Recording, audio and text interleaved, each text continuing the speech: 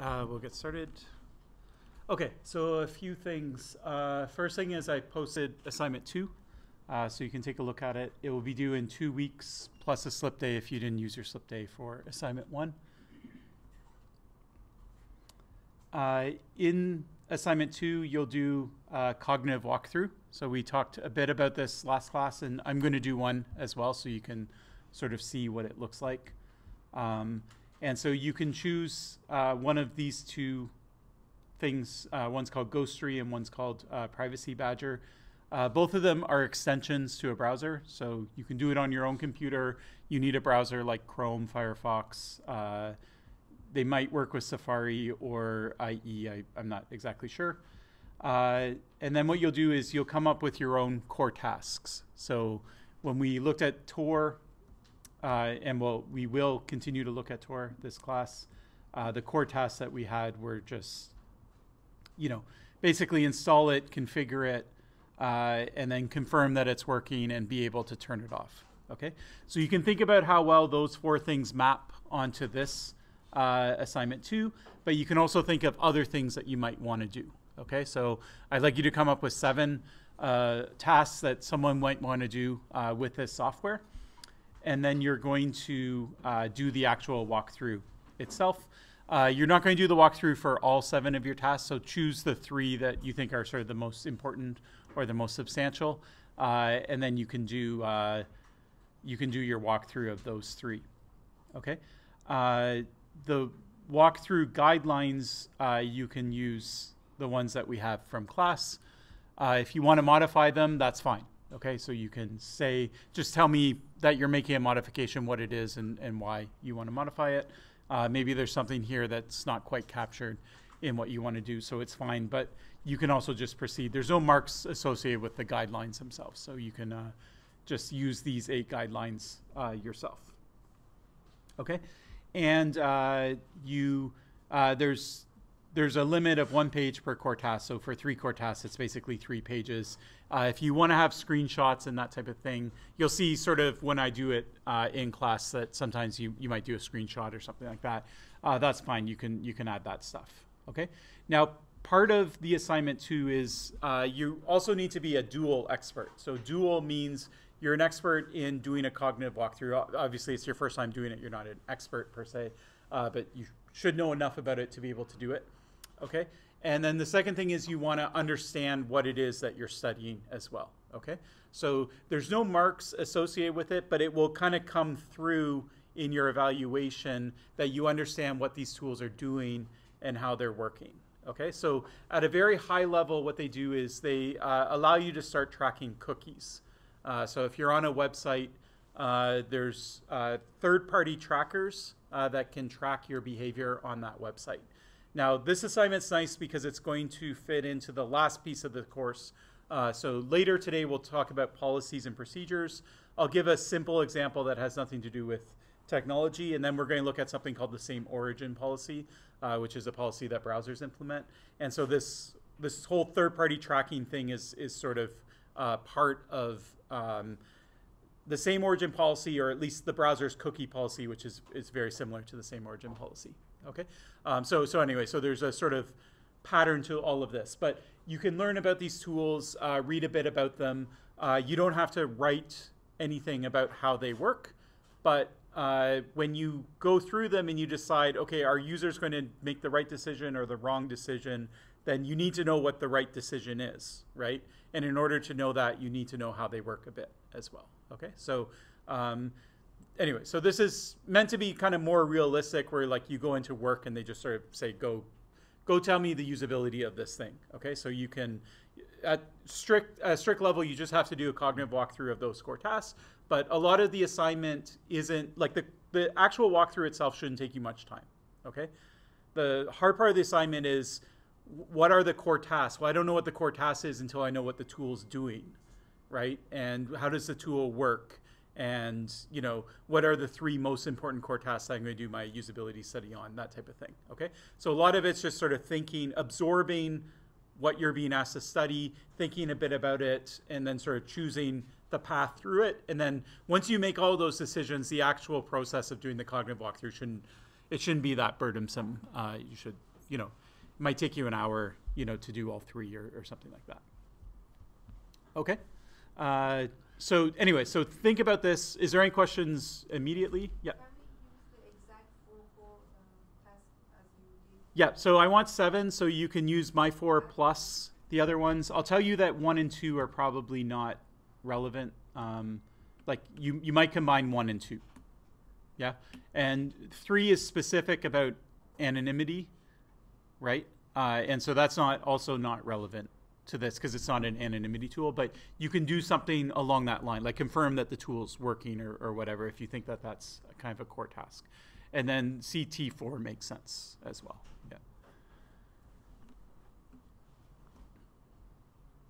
Okay, other questions that jump out? Okay, good. So, try and look at it this week, or do the whole assignment if you want. But if you have more questions next week, then you can ask them, and then it will be due the following week. Okay. Okay, so what is a kind of, yep, go ahead. Sorry, I also have a question about the videos you uploaded.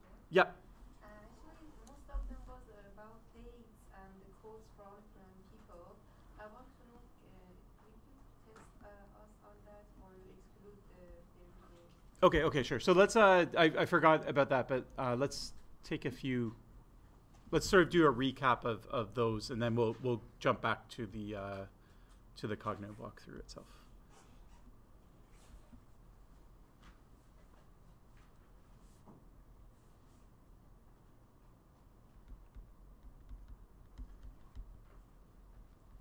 Okay, so in terms of testing, I'm not going to test you heavily on the content of it because you can ask questions of the speaker and things like that.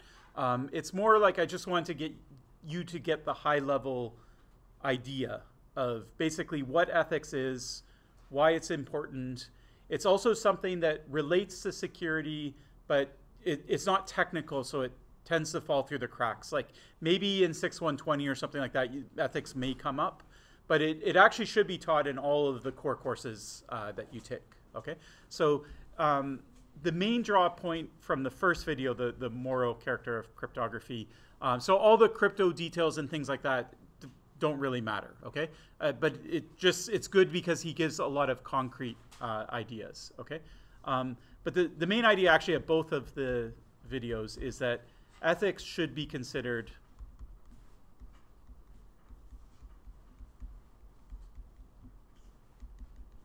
in every project, okay? And in particular, you might be, I think in the first talk, he gives an example of someone that came in and they gave a job talk, and it was on like, I don't know, differential privacy or some big data or something like that, right? And so he asked them, well, what about the ethical considerations? And they're sort of like, well, there are none, right? It's just math. I'm just doing algorithms.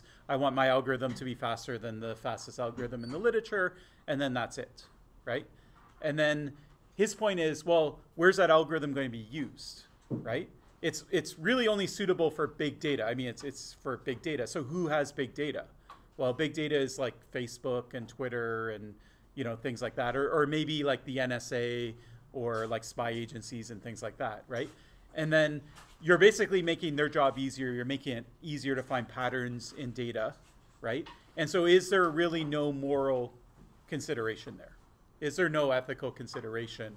Or is that research in an indirect way affirming the collection of data and big data, right? Now, he's not saying you shouldn't do it, right? That's not at all the point, right? And it's not saying that Facebook is evil or anything like that.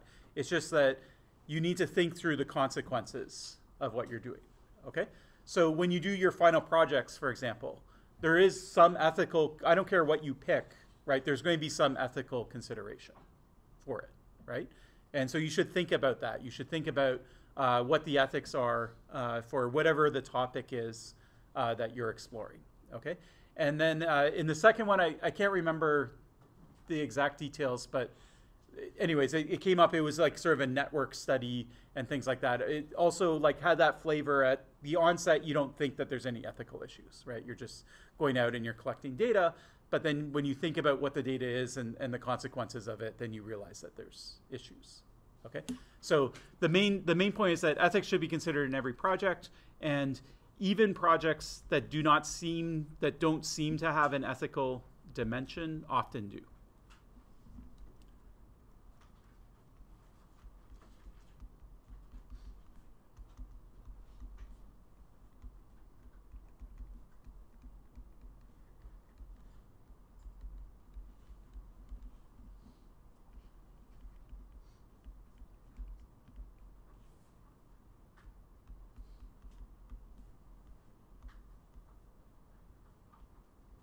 So let's just think about the things that we've talked about in class. Okay, so far we've talked about, let's say, social engineering.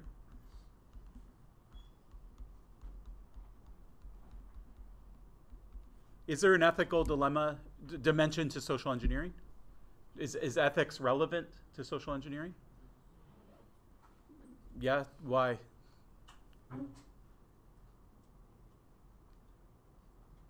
Okay, first off, we talked about a lot of practices that you could go out and you could be an adversary to other people using techniques, right? So the techniques, and we teach them to you so you know how to defend from them, right? But it's just like say we did a network, say this was network security and I showed you how to nmap a network or whatever, how to penetrate like some network, right? You could turn around and go do that, right? Or if I showed you, here's a cross-site scripting vulnerability. I remember another person, like a famous kind of professor, he said, he gave a computer network, like kind of a web security class. And he showed, he wanted to show a live example of a cross-site scripting vulnerability. So he found a movie theater that was nearby, and there was a cross-site scripting vulnerability. So you could actually purchase a ticket without paying for it, right? And then a couple years later, he was at convocation. Some students were like talking to him, and they're like, "Oh yeah, like it was so cool that you showed it to us. We saw so many free movies, in the last couple of years because you showed us that vulnerability, right?" And he's like, "Oh, that wasn't the purpose of it, right?" So that's sort of the ethical dimension. So the techniques can be used for bad purposes. If you're doing it as a job, you could, like we talked about, like you could get someone fired, right? Like just by testing whether you can get past them or things like that. So there's certain techniques that maybe you wouldn't use, right? Like, are you going to use coercion or the threat of violence or anger, right? Like, are those things that you would do if you were hired by a firm in order to do it? And you might say, no, that crosses an ethical line, right? So there's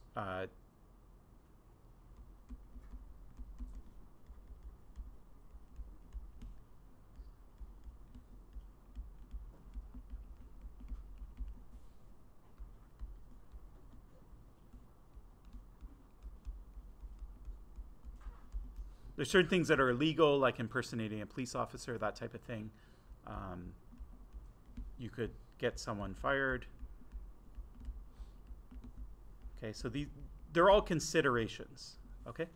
Usability, is there ethical considerations? Let's say you want to do some sort of user study. So we said you have to clear ethics, right? It was one of the very first things. It's the very first step is go to ethics, right? So that ethics board exists because it is thought that there are ethical implications to doing studies, okay? Most of them, a lot of them are because you're using human participants, and obviously if you're doing some sort of medical trial, like you have some drug and you're not sure whether it works or not, you don't want to just go give it to a bunch of people and get them sick because it doesn't work, right? And so that's sort of where that idea came, but then it slowly got expanded from just medical to psychology, right? Like say you're going in and you're doing a deception study or you're inciting violence or things like that. And then if you're doing it for psychology, well, even if I'm bringing you into the lab to test out software, that's kind of psychology, right? So it's not obviously immune from that, okay? So there's a lot of ethics around deception's the main one. So you bring someone in, the study is about X, like passwords, but you don't want to say it's about passwords because then they're thinking about passwords and they're thinking about security, right? So you tell them it's about something else, you get them to do something with passwords, and that's really what the study is as well. Okay, so data collection is another one. So that's sort of part of the second video. So actually today we'll talk about Tor.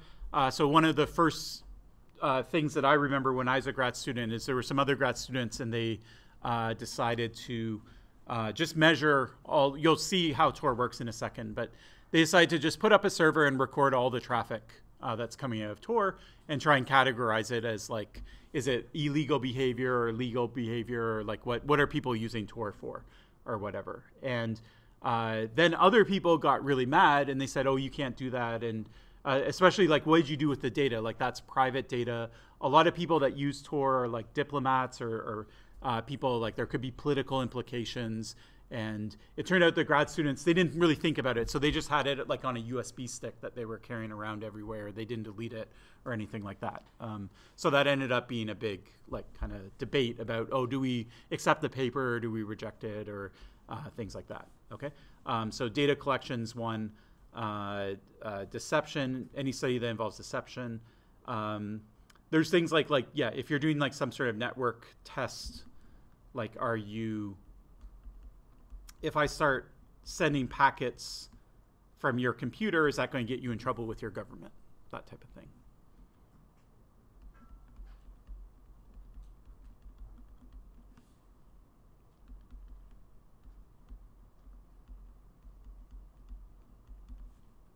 SSL TLS. Are there ethical considerations with it? Okay. So any kind of privacy technology immediately has it, right? So there's some people like law enforcement that maybe don't want to see HTTPS everywhere because then their ability to monitor network traffic goes down, right? Or organizations as well, right? So you can think about the monitoring of network traffic. And then there's privacy enthusiasts who think that's a good thing, right? And so that's just an ethical debate, right? Are you on the privacy side or are you on the law enforcement side, right? It could be around exploits. So like people went to jail because when Heartbleed came out, right, lots of people wanted to just try it, right? And I think the person, if I recall correctly, someone attacked the CRA, Canada Revenue Agency, with Heartbleed. They got a bunch of personal information. They ended up getting charged criminally with it. I forget what the outcome of the case was. But I think if I remember correctly, they weren't really like, they didn't really know what they were doing, right? They just heard about this vulnerability and they found someone that had implemented it, and they were just like kind of playing around, like poking around, seeing what was vulnerable. And then they did it. They didn't obfuscate their IP address or anything like that. And so then there was a log of them having done it. And then next thing you know, the police are there, and it's you know, a pretty serious thing that happens, right? So this happens a lot too with different exploits and things like that. Anyways, we don't have to keep going, but I'll just write, et cetera, et cetera. Passwords, whatever we talked about, you can usually find some sort of ethical consideration, or you can think about what's the technology being used for. Okay, so anyways, the point of those lectures were to just try and get you to think about the ethical dimensions to the work that you do as well. Okay, any questions on it beyond that? Okay. All right, then let's switch gears and we'll go back to the cognitive walkthrough.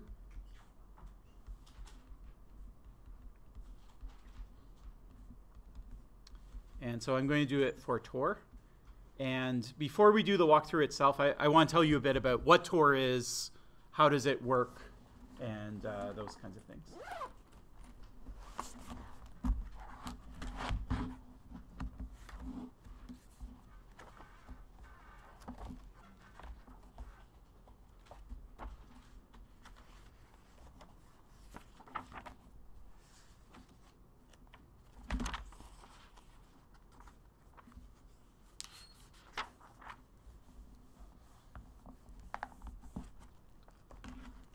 Okay, so Tor is a tool that lets you browse the internet anonymously. Okay, so it's a tool for anonymous web browsing.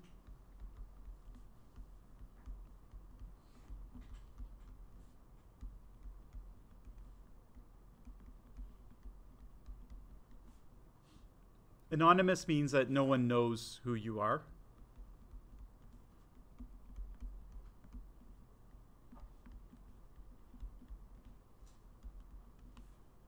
And you might think, well, the web's already anonymous, right? As long as I don't log into any websites. Like if I go to Google, Google doesn't know it's me, right? So what does anonymity mean? And so what Tor does is it's only protecting one aspect of anonymity. So it's not promising like anonymity in every sense of the word. It's designed just for one specific thing, which is your IP address. Okay, so every time you send a packet, you need to send an IP address. Otherwise, the response can't make its way back to your computer. Okay.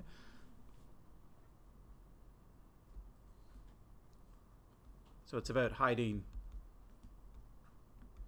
your IP address. And it doesn't really promise to do anything beyond that. Okay, we'll look at it and we'll see that it at least has considerations of other things. But is it going to help you with cookies and tracking through cookies? Not necessarily. That's not its job, right? Is it going to, if you log into Gmail when you're on Tor, does that mean that Google doesn't know that it's you that logged in? No, they know who you are because you just logged in, right? Or you submit your contact information on a form. You buy something online, you put your credit card name in and your name, but then obviously the website knows who you are, okay? So Tor is really just about hiding your IP address. It can do some other things too, but we'll come to that later. Okay, now let's say you want to hide your IP address. There's Tor, so that's one thing. Is there anything else that people use generally to hide their IP address? Sorry? Nothing? No, nothing. Okay. I don't know what that is, but it's Nothing. okay. Network address translation. Oh, natting. Sorry. Yeah. I just didn't understand. Okay. So natting is so this is network address translation. It doesn't really hide your IP address. It sort of okay. Basically, what happens is, let's say you have a Wi-Fi network. You have 100 people on it. Do you need 100 IP addresses for your 100 people on your network, right? And so, like, say you're at home and it's your home Wi-Fi. Do you have to go and get 100 IP addresses, one for each of your computers? That used to be the old school thing. So when I was growing up, and you like, almost no one had more than one computer in their house, right? So if you had more than one, then you would you would have to buy like a couple IP addresses, right? And then you're paying a subscription for each of them. So what you can do instead is you can sort of abuse the network protocol so that all your computers can hide behind one IP address, okay? But then what it does is it uses the port number, if I recall correctly, it's been a while. It uses the port number to actually distinguish your different computers. So you send a packet inside your network. Your router rewrites the response as send it back to this IP address, the IP address of the router, and send it to port 1 because that's computer 1. Or send it to port 2 because that's computer 2. Then when the packet comes into port 2, then it's like, okay, I know it's going to computer 2, right? So I'll send it through its local network address. But then I also have to know what port it's supposed to go to because I overwrote the port with the number 2 so I could keep track of which computer it is. So when it's outbound, your router is always writing down, oh, this is connecting to this server over this port number. And then when the packet comes back, they're like, okay, I know what port number. So I'm going to put that over port 80 or port whatever. Yeah. And then sometimes it gets complicated if you're trying to like say there's port blocking by your ISPs for like file sharing and things like that. Or you're trying to do encryption. And anyways, yeah. So natting something now that's like so standard that nobody thinks about it. It doesn't really hide your IP address because if I know, I can at least find your house, right? I might not know exactly which computer it is on your house, but I know who it is. And that's usually all you can trace it back to anyway. So let's say you did something illegal with your IP address. The law enforcement's going to go to your ISP and they're going to say, okay, who did you give this IP address to at this particular time? And they'll say, oh, it's to Jeremy Clark or whatever. And then they're going to come knock on my door, even if it was my kids or whatever, someone else that was on my network, because I'm the account holder then it's coming to me. Yeah. Okay. So natting, that's fine. That's one thing. Is there anything else that people think? Okay, so proxies, VPNs, that kind of thing. Yeah. So let's start with a proxy server and think about how they work. And then what Tor is it's, in a sense, it's kind of just a fancy proxy server.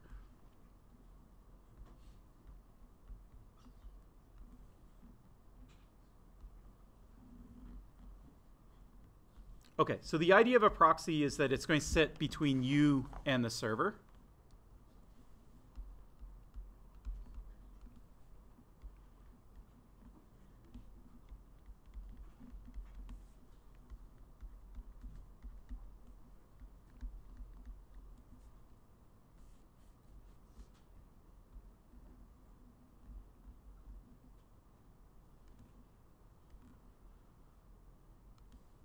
So what the user is going to do is they're going to send a request, but instead of sending it directly to the server, they're going to send it to this proxy that's configured. It has to know that it's coming. Okay, so it's configured to run this service. It's not like you can just send it to any random computer and use it as a proxy. So it's configured for this purpose. Generally, you'll have a client on your server, on your computer that's going to package it up for you. There's two ways of doing it. So one way is you can just use a straight proxy. In that case, you just need to get the IP address of the proxy and you can drop it into your browser settings. Okay? Or what you could do is you could get an extension or something like that, put it in the extension so that you have a button so you can turn the proxy on and off. So that's actually how Tor worked when I was a grad student, is that it was like a proxy, you would have to put in the IP address itself. The other thing that effectively is a proxy server, even though its purpose is not for proxying traffic, is a VPN. So a VPN is a virtual private network, and it basically takes the traffic from your computer and makes it look like it's coming from somewhere else. And it's usually because the proxy is going to be sitting inside an organization. So an example would be, as Concordia students, you're researching your final project. Concordia pays for licensing fees to, say, IEEE or ACM or different people that publish papers, right? And so if you are on the Wi-Fi here, you should be able to just go directly to IEEE and download the PDF. Okay, it just sees, oh, you're coming from an IP address that's within Concordia's network, therefore you will give you access to it. Now, if you're at home, you can't do that, right? So what a VPN would do is you would VPN into a service, a computer that's running within Concordia's network that Concordia is providing. And then now your IP address looks like it's coming from Concordia, and so you can access that information. So the library used to, anyways, they used to make you use a VPN. There's other ways of doing it, like easy proxy, which sounds like a proxy server. It's not exactly that way, but anyways, there's different ways of. Actually, I guess easy proxy is literally a proxy. It just works differently because you put where you're going in a URL as opposed to in the browser settings. But anyway, so you might have some sort of client. But yeah. So these details don't matter. I just want to get you used to the idea that you need to do something client-side. You need to install it or configure or something like that, okay, in order to use this type of service. So what you do is you package up your request as if it's going to Facebook, but instead of it going to Facebook, it's literally going to go to the proxy server instead, okay? So that's what your client's doing, is it's rewriting that IP address, okay? But inside of your request is going to be the fact that you want it to go to this ultimate destination, which is Facebook. And then what the proxy will do is it will forward it to Facebook. And so what Facebook sees is they see a request, and if they see the IP address of the request, it's the proxy's IP address, not the user's. Okay, then they send their response back. And by back, they're going to send it to the destination, the sender's IP address, which is the proxy. So it's going to address this to the IP of the proxy. And then the proxy receives it, and it's like, oh yeah, that must be matching. This user was asking, they sent a request to Facebook, so this must be the matching response. And then they'll forward it back to you.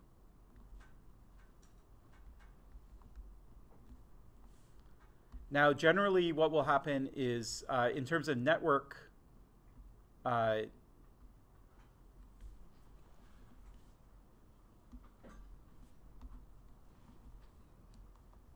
network encryption, if you're using VPN, it's an explicit requirement of the protocol. So the P in VPN stands for private, so it's virtual private network. What does private mean? Private means that it's encrypted between you and the proxy server. Okay, so this means it's an encrypted tunnel, and it's not using SSL, it's using VPN's own protocol.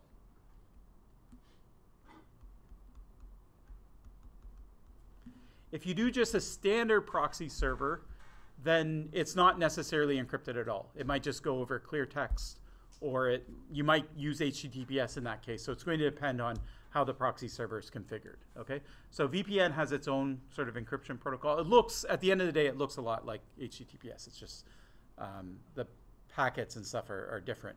But anyways, so we'll consider the VPN case. But anyway, so it's encrypted between you and the proxy. Now, what about between the proxy and Facebook? Is that encrypted or not?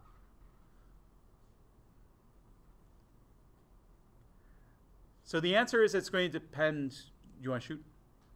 No, I just said no. No? Okay. So the truth is, it actually is going to depend on whether you would normally talk encrypted to that server or not. So if this is Facebook and they're running SSL, then the proxy has to speak SSL to the server. Okay?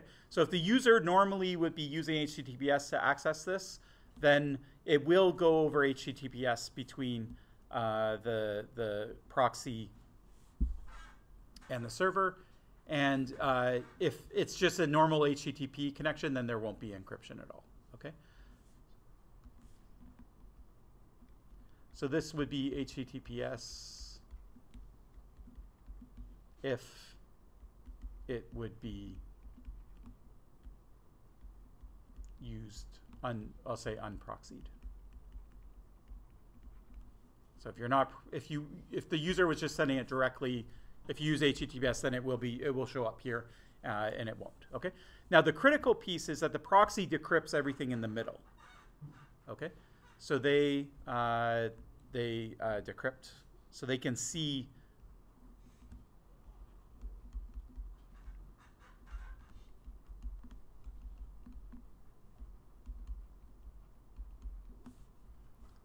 Okay.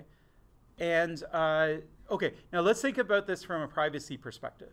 So let's say that you're law enforcement and you're sitting on the wire here.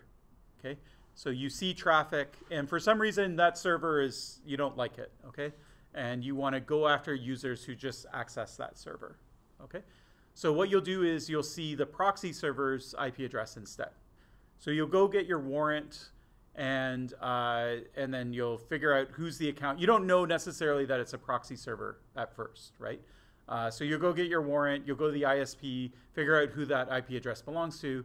You'll go knock on the door, and then you'll figure out, oh, this person's running a proxy server. It wasn't them that was originating the traffic. They were just proxying it, right? Then what you might do is it depends on how the proxy is configured. So if the proxy wants to protect itself, like Concordia's VPN, they're going to have a log. They have to have a log in order to do their job of sending information back and forth. They do have to log like whose outbound traffic is going where, because when it comes back, they have to send it back. Okay, so they have to keep that log at least temporarily just to do its job. The question is, do they retain it? Right? Is this something that they're going to keep for a couple months, or are they going to delete it an hour later? Okay, and so you don't know that as a user, right? So these. You know, some VPNs will say, oh, we don't keep logs or whatever. So that's fine. If you trust that they say that they don't keep logs, then they don't keep logs. Okay. But those logs did exist at some point. Okay. And you really don't have any idea about whether they're keeping them or not. Okay. So they do have this kind of like log of user website. I'll put user server.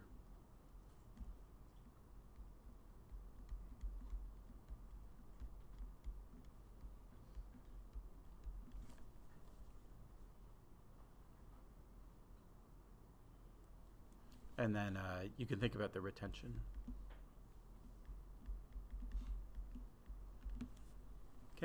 And if these are just like free VPNs that you're finding online or something like that, they might even be law enforcement, right? Law enforcement might be running it, right? So you have no idea, okay? Now, why do people use a VPN? Why do they even care about their IP address? So obviously, the reason law enforcement is interested is some criminal activity, like say the RSA hack, right? Someone broke into the servers. They're going to want to use something to hide their IP address because eventually it's going to be, the information is probably logged by RSA, the company. However, they exfiltrated the data. That's probably going to an IP address. So there's a chance that that IP address is being recorded somewhere. They're going to do a full-fledged investigation. They'll turn it over to law enforcement to investigate as well. And if that's an IP address in the United States or some country that cooperates with the United States, then the person who did that could have the FBI, knocking down their door. Okay, so criminal activity is one. Now, if only criminals use this, right, then maybe we should just ban it or block it or try not to do it. So this is the ethical consideration, right? So the ethical consideration is, okay, we know bad people use this, but are there good uses for it? Okay, so for example, if you're in a country and you have censorship, like China, the Great Firewall of China, Iran, different countries, we see it. Yeah, so this can circumvent censorship. How does it get around censorship?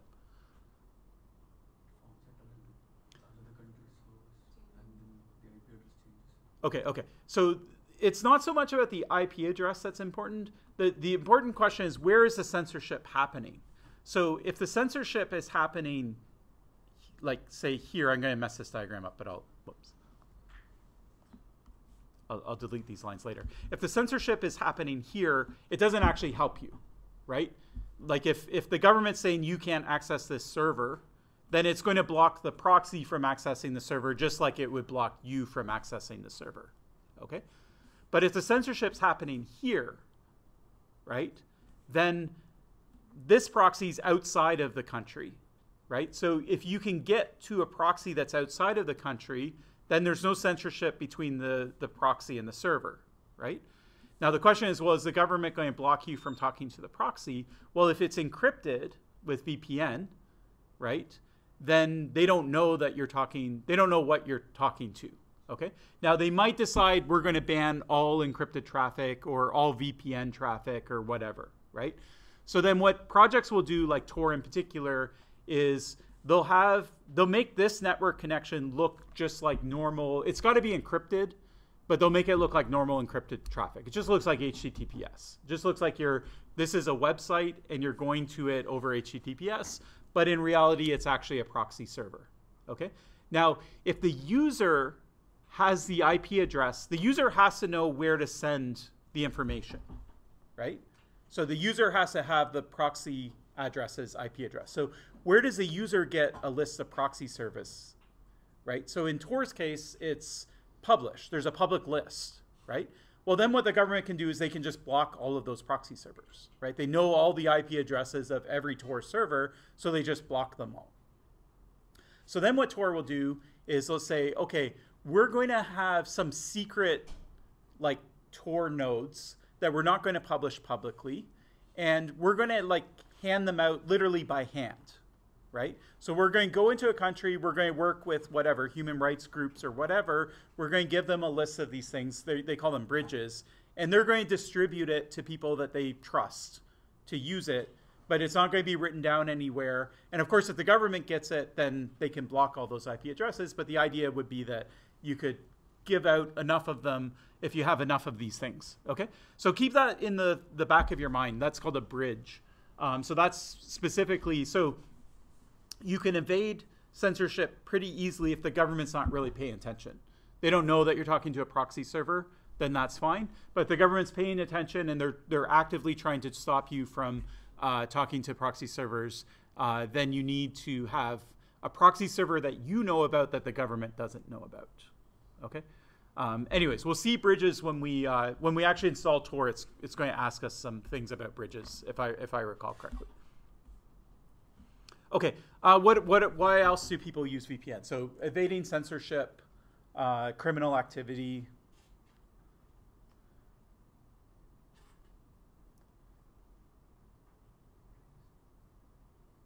Okay. If It's used in work from home situations, like where a company wants their employees to use the secure connection.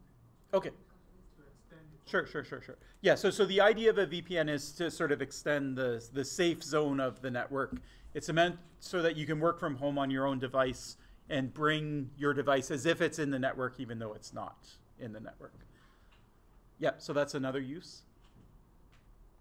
And then there's one other use that I guess is like, well, there's probably lots of different uses, but there's one huge category of use. If you go like Google like free VPN, all those VPNs are marketed to you for one purpose only.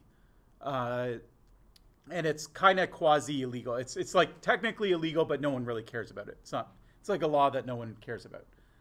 So what is it? No, not the one that I'm thinking of. Sort of related, not quite.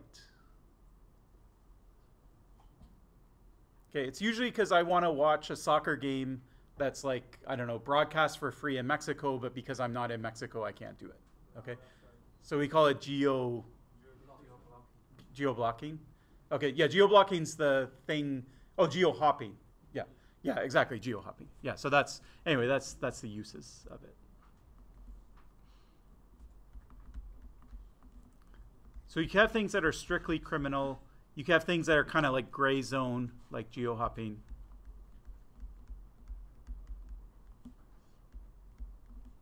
And then you could have good uses like anti-censorship.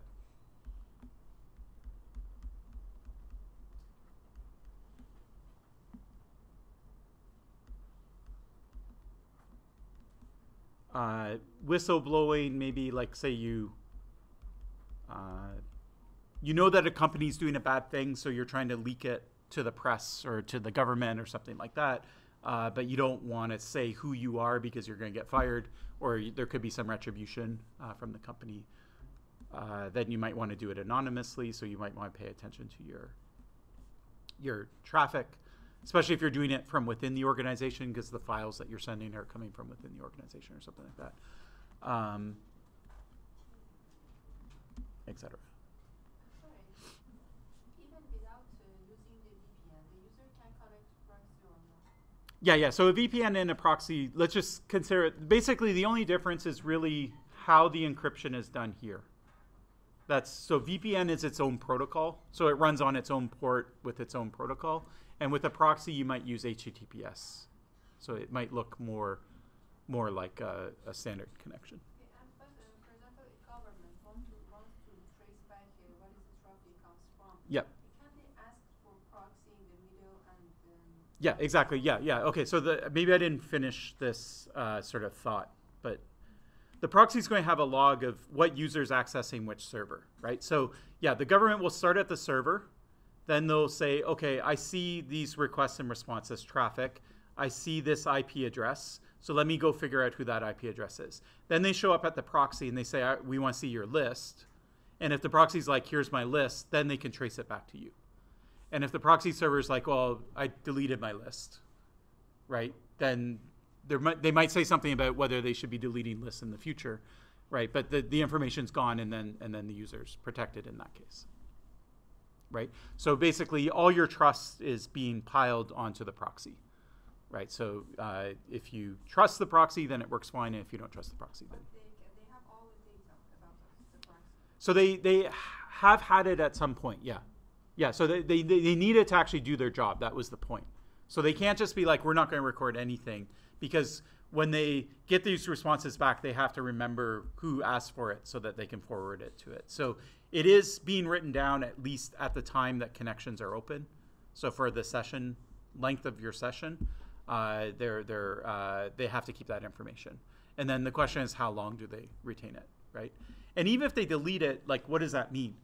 You know, they press the delete button on their server or whatever. Like, they have a script and it just goes through and it RMs that file, right? Is that really deleted? Like, if I pull the hard drive out of that computer, right, and I do forensics on that, like, Is it just that the hard drive marked that area as you can overwrite it because it's deleted, but it's still sitting there until it gets overwrited? Or is it really deleted, right? And then with SSDs, solid state drives, as opposed to hard drives, that question also changes a bit as well. So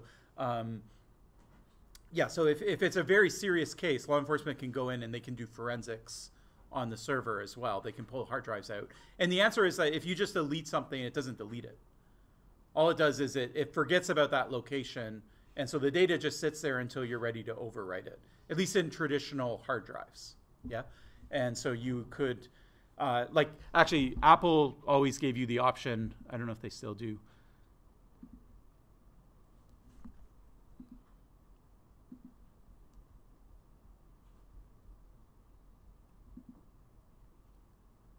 Yeah, I don't see it. They used to give like a secure empty drive, so that basically it would like delete it over and over again. Like it might delete it. Like it would go and it would make it all 0, and then it would make it all 1, and then it would make it all 0, and then it would make it all 1, and it would do that like 100 times or whatever.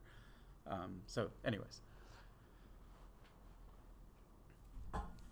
Okay, okay, so Tor, good or bad? Or VPNs or whatever. Okay, now the problem here, where it's still kind of weak on security, is the fact that all your trust is piled into this one proxy server. Okay, so this is what Tor tries to solve. So Tor says, okay, can we do a better proxy server where you don't have to pile all your trust into one?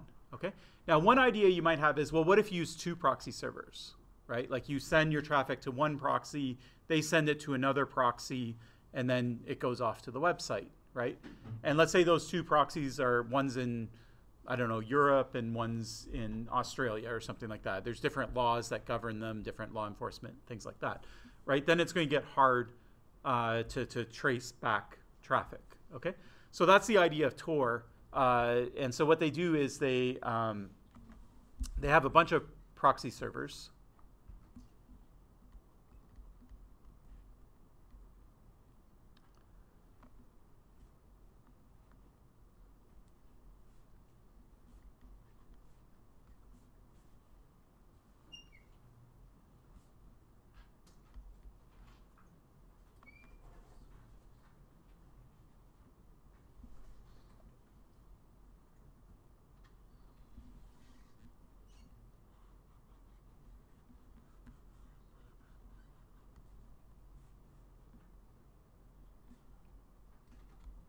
And so often Tor will use the term node instead of proxy, but it effectively is working the same way.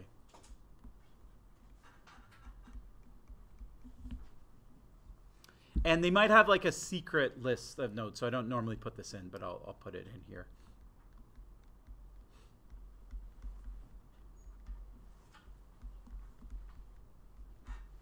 And these are called bridges. Okay, and so when you're a user, what you'll do is you'll install your client. Okay, and we'll look at what that looks like. And now what your traffic's going to do is it's going to be sent through a couple of these nodes. So the default is it chooses 3 nodes. It chooses it kind of at random, but there's some red tape about how it chooses it. But let's say that it picks this node, and then this node. And it picks a path as well. So it's going to explicitly send it to node 1, node 2, node 3. Okay? And if you're using a secret bridge, you have to type the bridge address in yourself. Then Tor will first send it to a bridge, and then the bridge will send it through Tor. Okay? So the idea is that if censorship is happening here, then you can step out of your country into a bridge, and then you can access Tor normally. But we'll ignore bridges for now just to keep it simple. So my traffic goes here, then it goes here, then it goes here,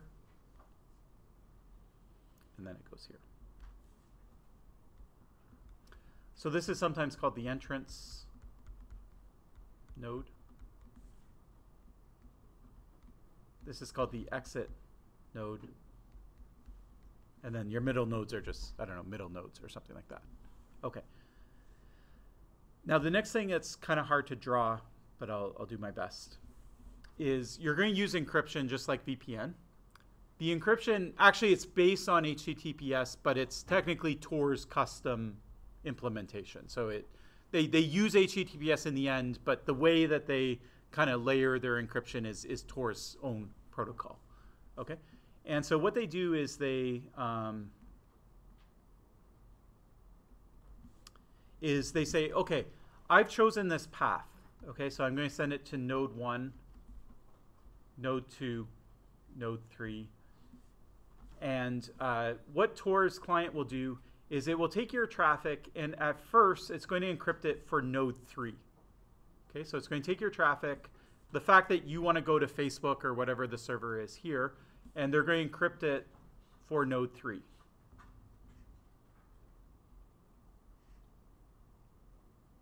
And critically, it's not, we'll encrypt it for node 1 will re-encrypt it for node 2, and node 2 will re-encrypt it to node 3. Okay, that's not what's happening. What's happening is it's being end-to-end encrypted to node 3.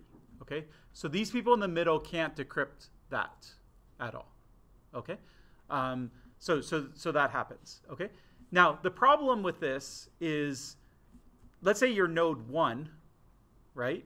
You don't know to forward it to node 2, or you don't know to forward it to node 3 because that's under encryption now. Okay, so what we do is we encrypt a second packet that basically says, node 2, I want you to forward this to node 3. Okay, this inner blue thing, you can't read it because it's encrypted for node 3, but I want you to forward it. And what we're going to do is we're going to encrypt that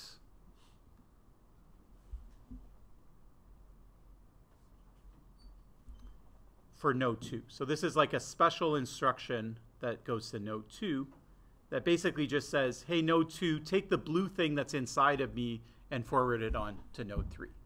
Okay? And then similarly, node 1 doesn't know how to send it to node 2, so we do the same thing again.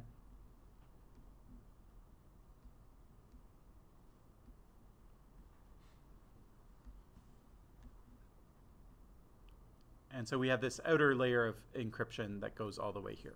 Okay, so the packet that you create here, it's kind of like it's like encrypted for node 3.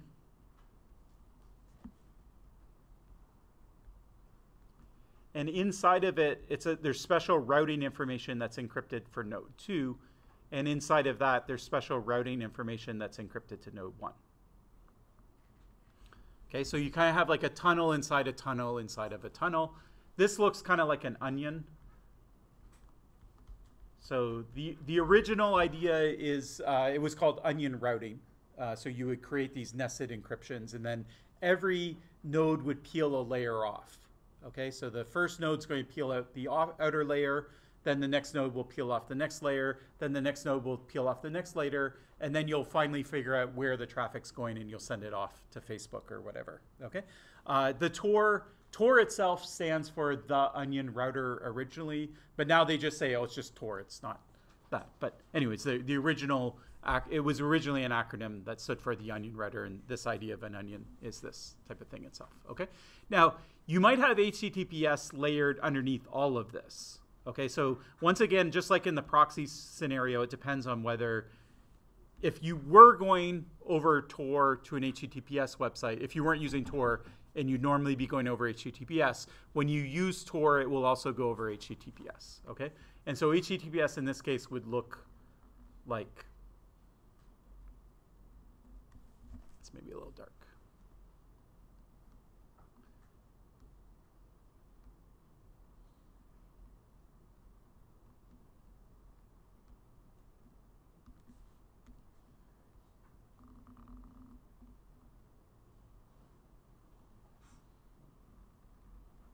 It would look like something that goes end to end all the way here.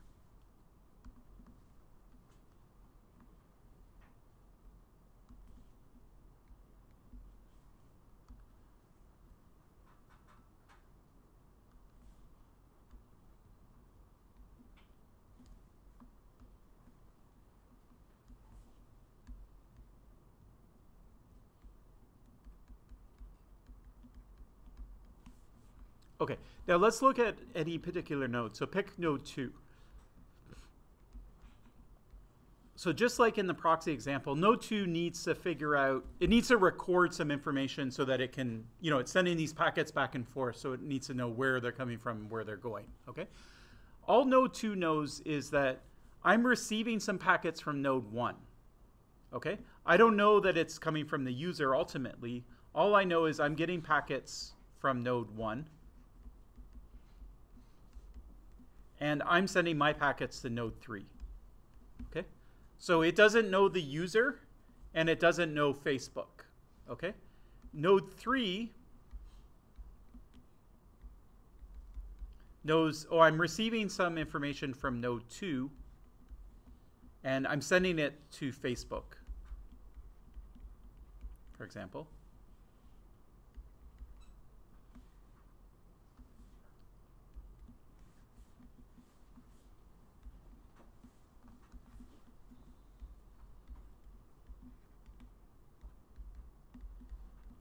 Okay, so it knows somebody who's using Tor is talking to Facebook, but it doesn't know who. Okay, and then node 1 knows that the user is using Tor, right? So they see the IP address of the original user, but they only know that they're sending information to node 2. Okay, they don't know that it's ultimately ending up at Facebook. Okay, so everyone just has this local view of the network. Okay, so now let's say that you're law enforcement or someone who's spying or whatever, and you want to backtrace this traffic, right? You have to trace it. You would start at the server, and then you'd say, okay, that traffic's going to node 3. Then you go to node 3, and they would say, well, I got it from node 2. Then you go to node 2, and they would say, I got it from node 1. Then you go to node 1, and they would say, I go to the user. Okay, so you would have to compromise every single node along the path. Then you could break the anonymity of Tor. Okay, so the assumption basically is that it's hard to break the anonymity of all 3 of these servers. And what Tor will do is it will purposely pick servers in different continents around the world. So your traffic's going to bounce around. It's not going to send it to 3 American servers. Okay, it's going to send it back and forth between different countries, hoping that at least it's hard to basically monitor traffic from all 3 countries. Okay, so that's it in a nutshell. Now Tor isn't perfect, so there's a bunch of ways of breaking it. Probably the easiest way to break it is well, first off, is there any questions about this? Just make sure it's clear. Professor, what if we do a trace route kind of a thing? Will we be able to see all those traces, or it will not show them? Yeah. So the question is, you being who wants to do it in this picture? From the users. Yeah, so the user does. So their Tor client knows it picked, to send it to node 3, I need node 3's key, right? And to send it to Facebook, I need Facebook's certificate and things like that. So the client itself has a complete view of its path. So it knows everything it knows all 3 nodes that it's using. It's not like it just sends it to node 1 and says, send it to some other node, right? The client is going to pick all 3 of the nodes, yeah. So it can see all 3 of them. Yeah. Okay. Okay. But the point is, I guess, 2 things. One is that all the negotiation, like give me your certificate, that has to happen over Tor as well. Okay. Or even the setting up, like, hey, node 1, I want you to connect to node 2. That already happens over Tor. Like you can't just say node 1, 2, 3. Let's all use Tor and then turn Tor on, because then those 3 nodes are going to know that it's coming from you. Okay, so the user never directly sends a packet ever to node 3. It only ever sends a packet when it through node 2 and then through node 1. Yeah.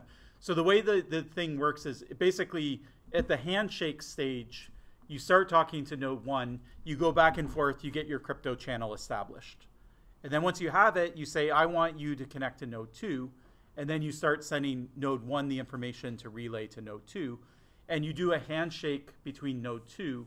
So now you have an end-to-end encrypted packet to node 2. And then you do the same thing basically to node 3. You tell node 2, you don't tell node 1 it. node 1 is just now blindly forwarding everything to node 2.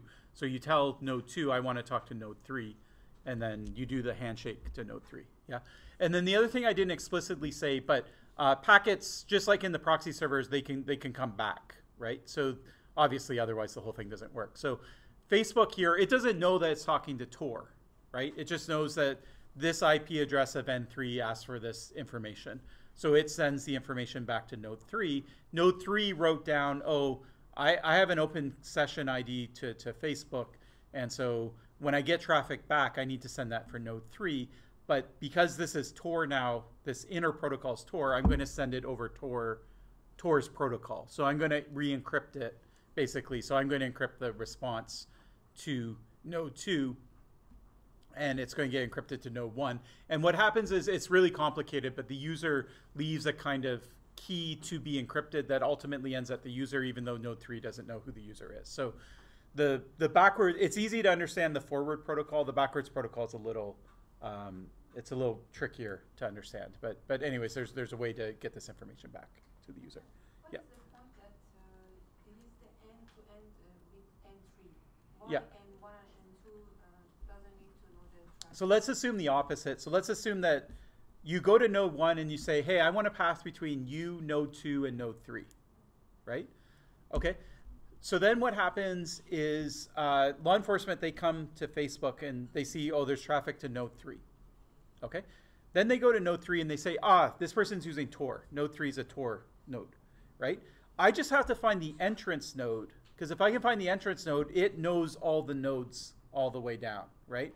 So I'm going to try all these nodes until I find the right entrance node, and then when I find it, then I'll be able to figure it out. Okay. Now we have been talking about law enforcement starting with the server, but that's not the only case. Law enforcement also, they might have you under investigation, right? So they see that you're using Tor, right? So in this case, they know you're doing something, but they don't know what you're doing, right? So if node 1 knew the whole path, right, then if they're sitting here, they know that you're talking to node 1. So they'll go to node 1, and then node 1 will say, oh, yeah, I know everything about this. You know, they're going to node 2, and then they're going to node 3, and then they're going to Facebook or whatever. Then law enforcement's done. They just have to go to node 1 and get that information. Yeah. So the whole point is to have the security be, I'll flip it around and say, if any one of these is trusted not to reveal the information, then the whole connection is trusted. Yeah, so you have to compromise every node. So as long as you have one honest node, then you're anonymous. Yeah. Okay.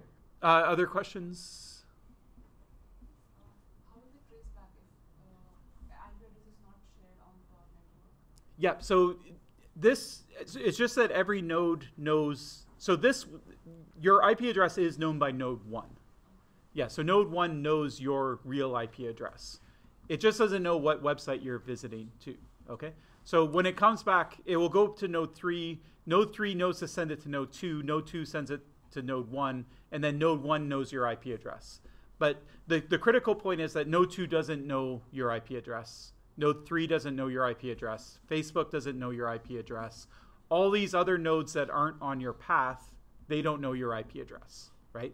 So the only person that knows your IP address is node 1. And even though they know your IP address, they don't know where you're going ultimately, right? So you can't do that end-to-end tracing. Yeah. Can the user select the nodes by themselves? Yeah, exactly. So you can go through the list and say, I want these nodes. So the client will do it automatically for you, but if you want to override it, or if you have nodes that you trust, or you want to make sure that you always use this one entrance node or whatever, that's you can configure that. Yeah. Okay.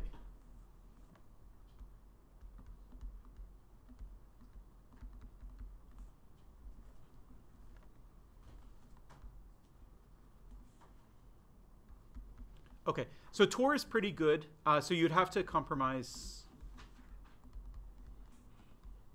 all 3 nodes to trace traffic all the way through.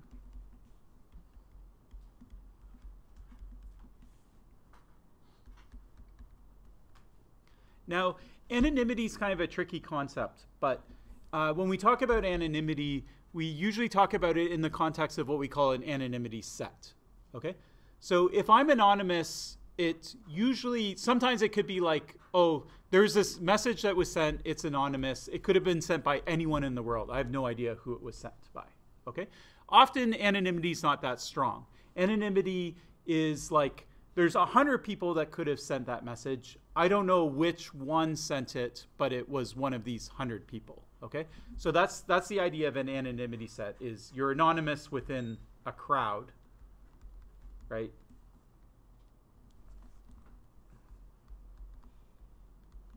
So all people who could have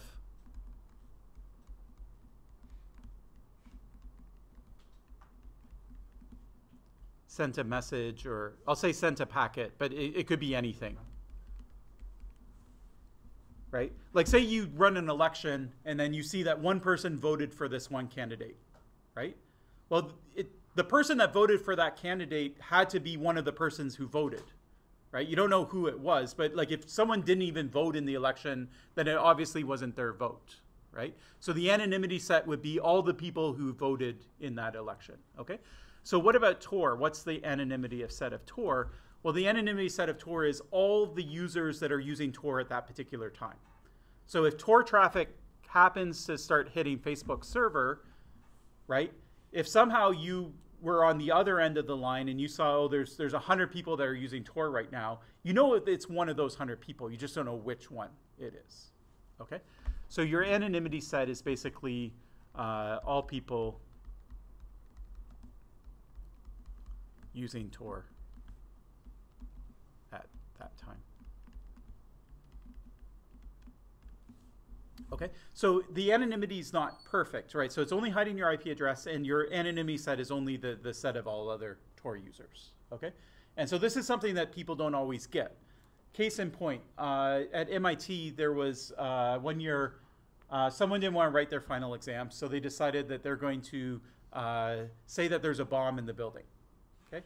Then the building gets shut down and the exam gets canceled, okay? Now, they decide that normally you might phone it in or something like that. They decide they're going to email it, okay? Now, they don't want to get caught doing it, right? And so they're very smart, so they use Tor, okay? So they created a brand new Gmail address that like they just registered it under like a fake name or whatever, and then they send an email to the administration using Tor, okay? Now, is there no way to tell who that user is? Okay, now remember, the anonymity set is just the people using Tor at that time, okay? Now the student, they made one mistake, which is that they sent the email from the university network, okay? So the university had a record of basically all the network traffic that was in the university network, okay? So what they did is they said, was anyone, we can't trace it. We can't trace this. Like the email has an IP address. I don't know if you know that, but emails have IP addresses of the last person that sent.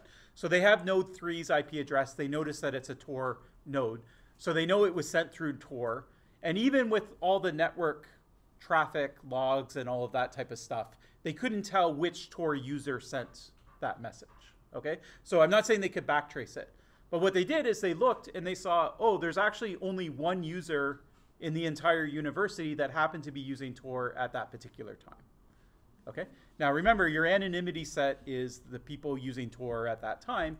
There's only one, right? Someone was sending a packet at the exact instant that this email was coming in, right? So they found who it was, right? Now, it's not definitive proof, right? They might have said, oh, it's a coincidence. You know, I was using Tor at that time, but the person who sent the threat, they might have not been on the university campus. They might have been somewhere else, right, sending that information. Or if the person had gone across the street to Starbucks and gone on the Starbucks Wi-Fi, then you couldn't do this. Then the university couldn't do anything about it, okay?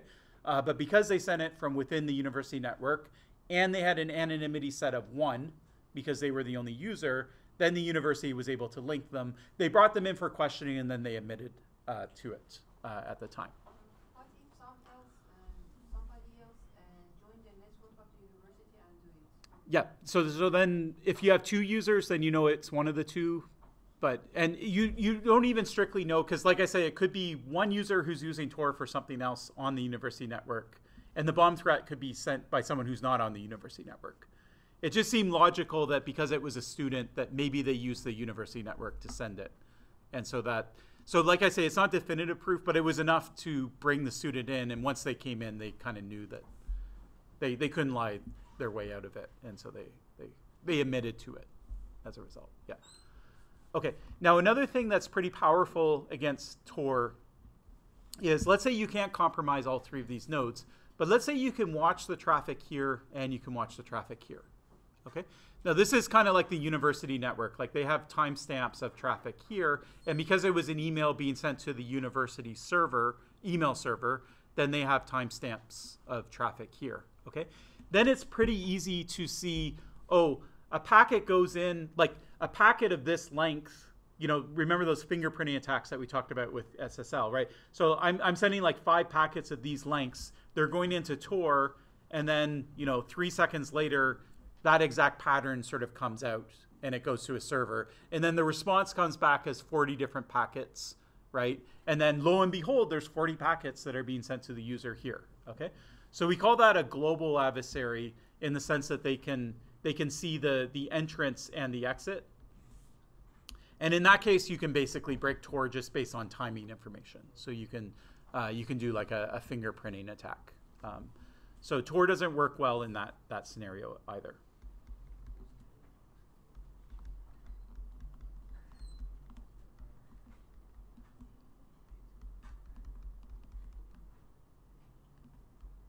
So generally, Tor assumes that an adversary is not capable of doing that.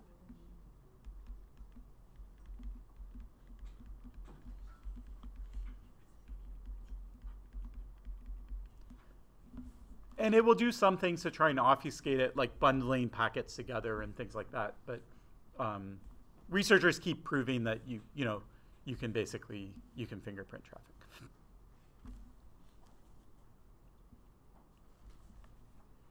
Okay, so this is how Tor works.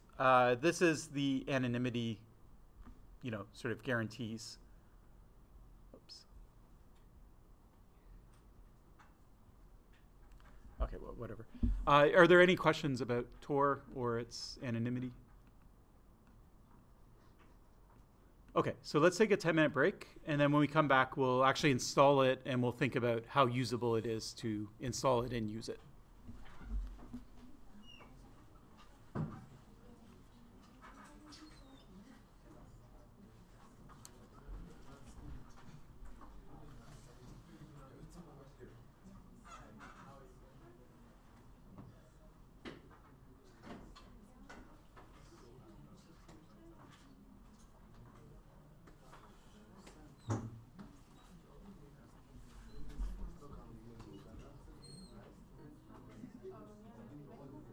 All right.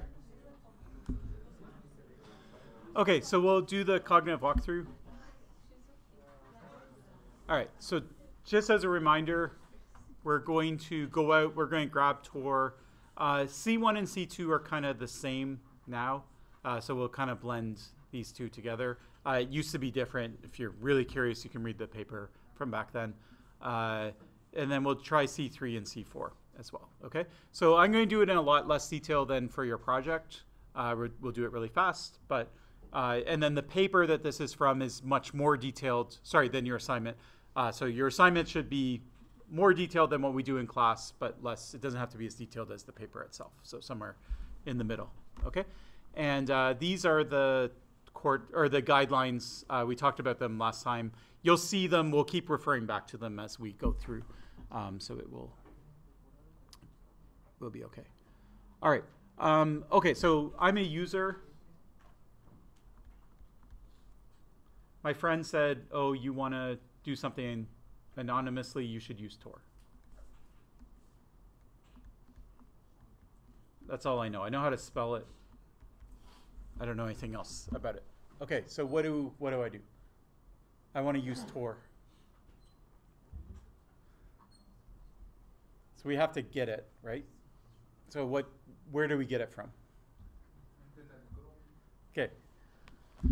All right, so I'm going to use my trusty friend Google.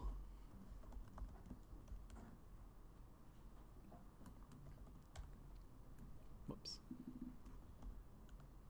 And I'm going to ask for Tor. Okay, so that's fine. It comes up. It's the first link, so I can go to the website.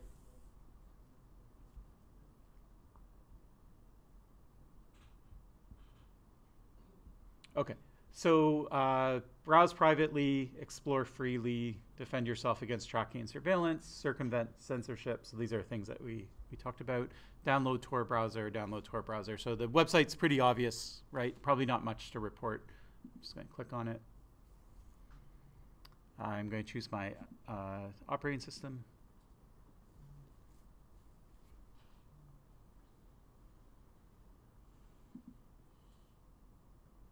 What do you want to talk about for 3 minutes?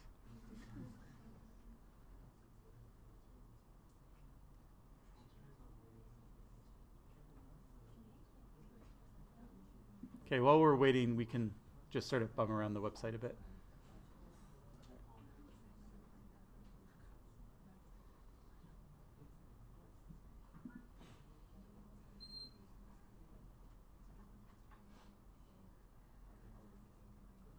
Yeah. We talked about Tor bridges, and you said that they are secret, and if we need to use them, we enter them manually. But then, if they're secret, how are we supposed to know? Yeah, exactly. So they're literally handed out by hand. So like the Tor, basically you could say, hey, I want to run some bridges from Concordia or whatever. And then you would contact the people at Tor, like Roger Dingledine or whoever, and say, hey, Roger, I want to run some bridges. And then, and there might be an automated way of doing it where you can just through the software say, I want to run a bridge. I can't remember. But anyways, then the Tor people themselves will get the list of bridges. And then it's like they know people, like say you want to go into China and you want to circumvent the firewall in China, then they'll know people on the ground that they just know personally and they think that they're humanitarians or whatever. They'll say, here's 100 bridges, and then hand them out as ever, however you see fit. And then it becomes like a people-to-people kind of problem, right? So that's how they're distributed literally, right? And so if you know a person who knows one of these bridge addresses, then you can get it. And then more than one person can use the same bridge. And anyways, the bridges are like like it's not Tor's main thing, right? Like Tor's main thing is just working in countries where there aren't censorship. That was just sort of a workaround because they had so many people coming that wanted to use it in countries that were heavily censored. And so they came up with this idea. But yeah, basically, like if the government knows everything that you know, you're not going to evade censorship, right? And so there has to be some information that you know that the government doesn't know. And then, so in this case, it's as simple as an address, right? And if you know that, and even the address format, it's not like an IP address or something. It's just like a random set of characters or something like that. And then you just type it in and then the Tor software figures it out.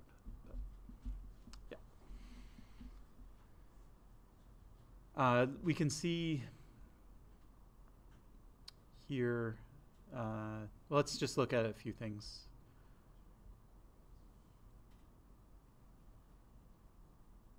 So how's it different from other proxies? And basically the key idea is that you have 3 different servers and you can't compromise it unless if you compromise all 3 of them.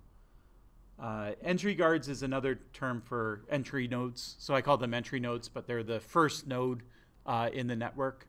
What Tor will do too is it will kind of refresh your circuit. So you'll choose 3 nodes. You'll keep those for 30 minutes, and then you'll tear it down, and you'll choose another 3 nodes. So you're kind of always changing it.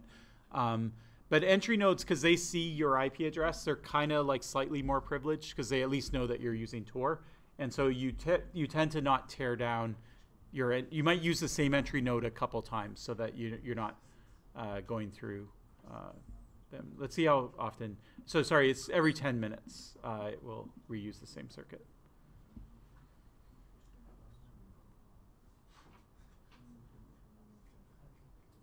And then it's looking to see if there's something about bridges. But there probably is something about it here, but I've not seen it. Oh, here's a bridge. So bridges are relays that are not listed in the public Tor directory. Anybody can run a bridge, so there's instructions for it. Yeah, so it seems that they're saying that in China and Iran, those were the two countries I mentioned, that they somehow figured out how to like wholesale block Tor bridges. I guess they can tell that, oh, this is traffic to Tor, as opposed to, what exactly it is. But then there's some other stuff that you can do that may or may not work.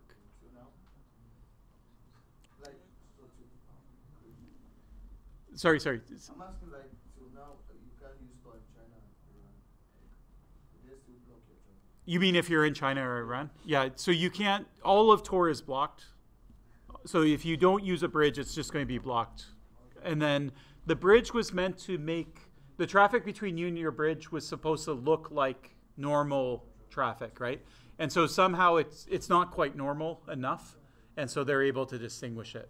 And so they just write a network rule that, kills it. And then what these things are doing is they're layering some other level of encryption on top to try and blend the traffic in. And eventually the government will warm up to this and then they'll block it. And so these things sometimes end in like a cat and mouse kind of game. Yeah. Okay, anyways, we have this downloaded, so let's go grab it.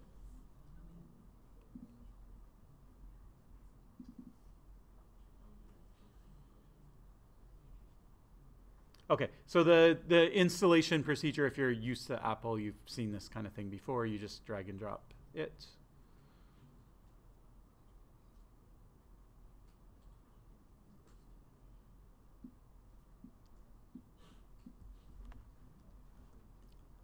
While we wait, we could put this in.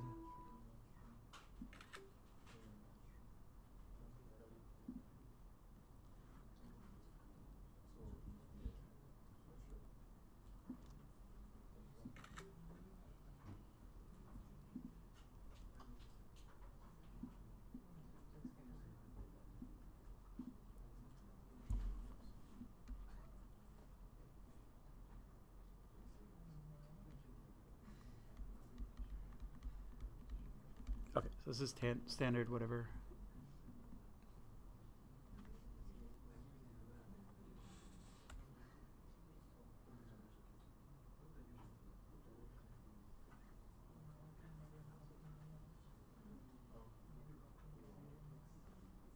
Okay, so the next thing I see is I see a little error message here.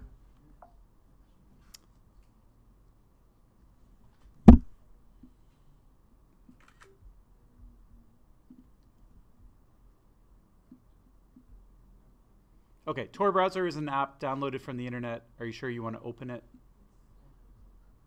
So this is a standard Apple thing. So it just warns you about installing different apps. Is there any way that we could suppress this warning if we wanted to?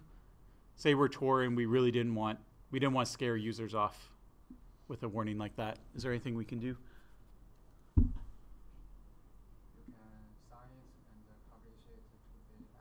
Exactly. Yeah. Okay. Good. So, so there is a way to avoid this, to suppress it.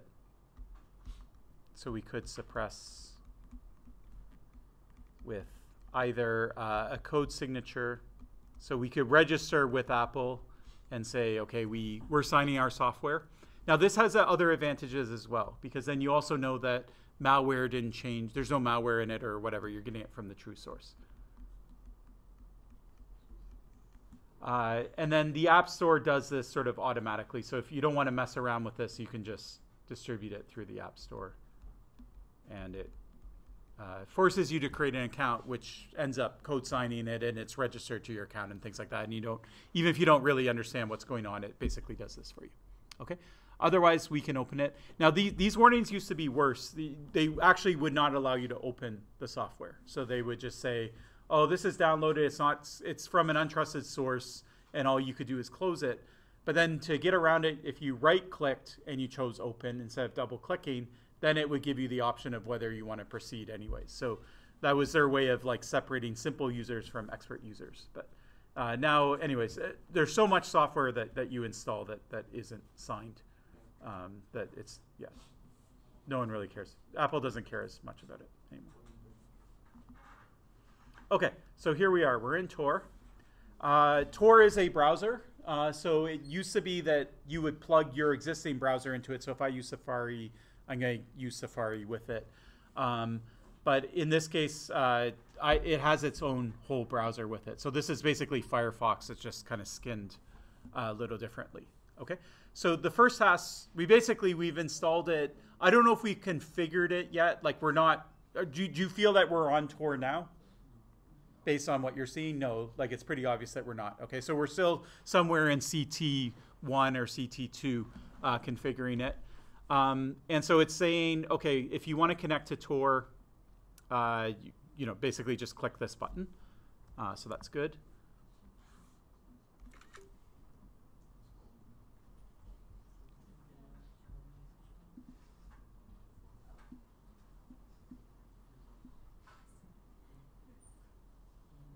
Okay, so Tor browser routes your traffic all over the Tor network, which is run by thousands of volunteers around the world.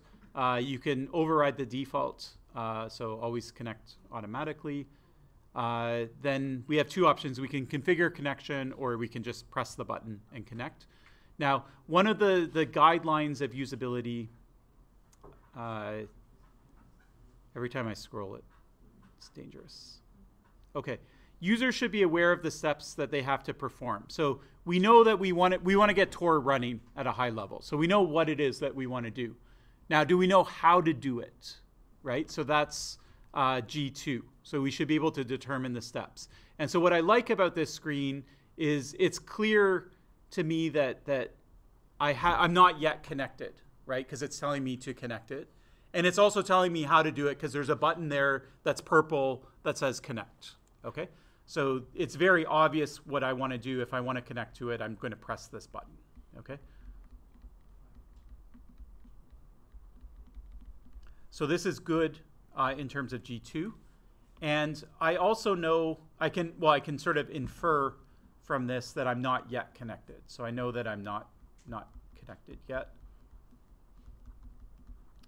And there's another one I won't keep going back and forth, but it's G8, which says users should be aware of the application's status at all times. Okay, so in this case, whether we're connected or not connected, we should always know. I should always be able to look at this and figure out, not at this, but look at the software and say, yes, I'm connected, no, I'm not. Okay, so right now I know I'm not connected, so that's good. I know what the next step is, so that's good. So let's press the button and see what happens.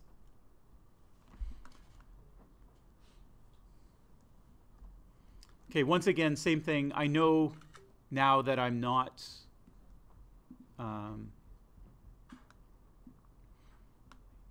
I still know that I'm not connected, right? I pressed the button, it said connect, right? But it's still thinking about it, right? It's establishing a connection. So I know that even though I pressed the button to say connect, I'm not yet. I'm not anonymous yet, okay? So I'm still not connected.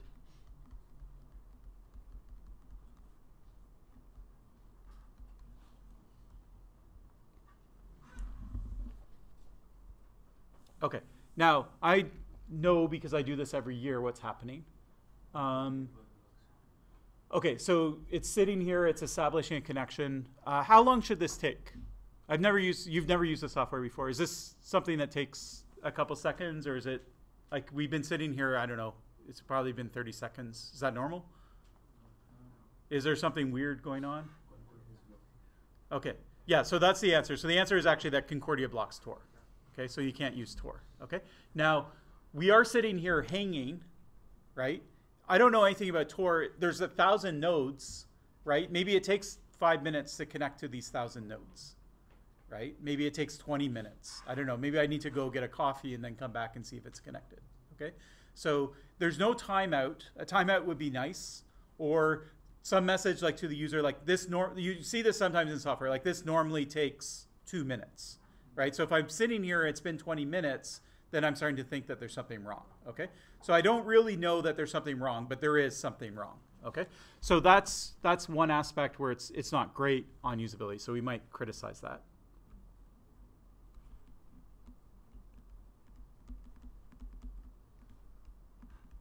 So there's something wrong here, but there's no timeout. I'll say it's hanging. And I don't have an expectation of how much time this should take.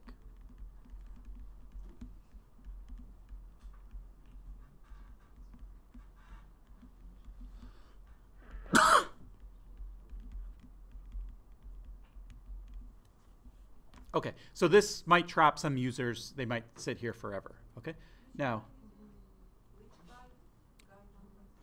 sorry. Oh yeah, which guideline? Let's see. So this is kind of like a non-critical error, so I can recover from it because eventually I'll just give up. So I would put it under G4 maybe. So it's not always clear like which, like the exact guidelines. It's kind of an art and a science as well, right? So main thing is I'm noting the different usabilities, but yeah, we'll consider that a non-critical error. Or you could say it's actually G8 as well, because it's the status. Like I know it's connecting, but I don't know that it's not work. Like I don't know that it's because it can't even reach that first node, right? It's not that it's taking a long time making all these encrypted channels. It's like, you know, the status is that it can't even reach any Tor node at all because the whole thing is being blocked. So yeah, you could argue that it's G4 or G8, and that type of thing isn't like so important on your assignment. Like, oh, I think that's a G3, but you list it as G4. As long as you sort of justify why you think it falls under a particular guideline, then that's fine. The main thing is identifying these issues. Yeah, you should say, I mean, if it's obvious, you don't have to say it, but yeah, to some extent, you should try and justify why it's a particular thing. Okay, now we can go back here and we can click Configure Connection as well. So most users aren't going to do this, right? But you can see there's a bunch of different options here. There is a network test, okay? So I can press this test button and see what this does. So I know at least I'm online, so it's not that I don't have a network. I'm just not connected to Tor. Here's the bridges thing that we were talking about. So you can choose a bridge from their built-in bridges. So the governments would have a list of these bridges anyways, but maybe it would work if they're just sort of not paying attention. It looks like there's an online kind of way of requesting a bridge. So anyways, I won't go through that whole process. Or you can enter it manually. So this would be like somebody gave you the bridge itself. And I think I said that it wasn't in the format of IP address and port, but it looks like maybe it is in that format. Okay, anyways, there's not much here that's going to really help us. So we can go back here. Okay, so we're stuck. Okay, so we're never going to connect because of Concordia. So what I'm going to do is I'm going to hop off of Concordia's network, and I'm going to connect to my phone instead.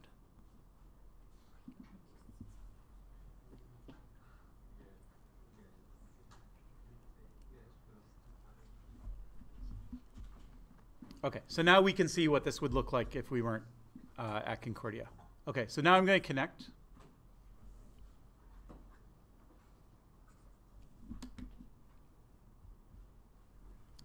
You can see that this actually was a progress bar, so I didn't even realize that until now because it just looked like.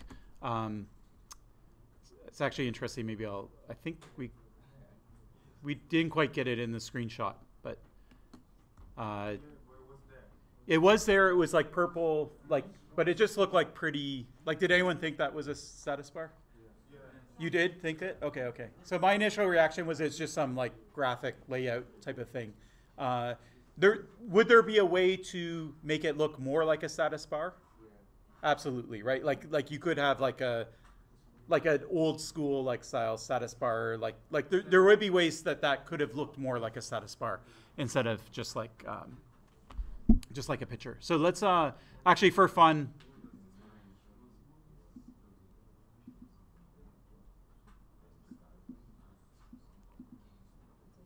For fun, I'm going to get a picture of that just because it was interesting.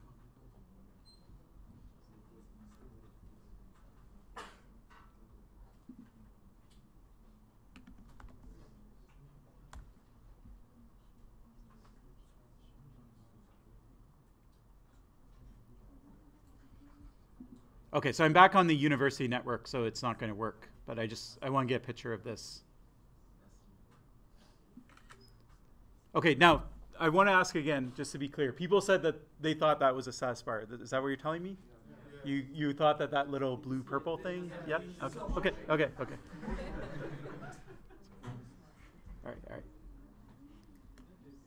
All right. So it's not completely terrible because some of you noticed that it was a status bar, so that's fine. But at the same time, it definitely could have been clearer that it was.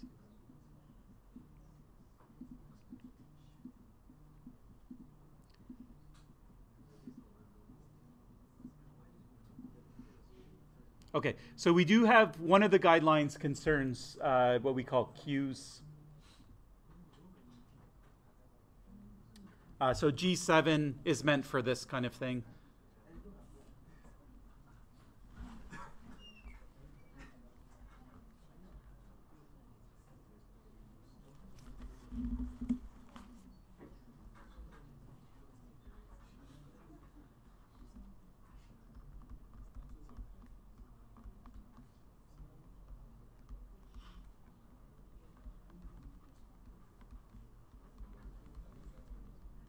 Okay, so in my mind it could be clearer. I just thought it was pretty, but other people knew that it was a status bar. So it's some.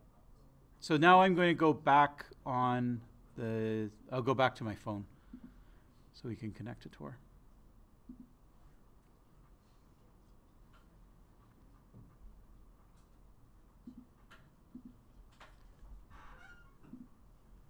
Okay, so ready? We'll connect.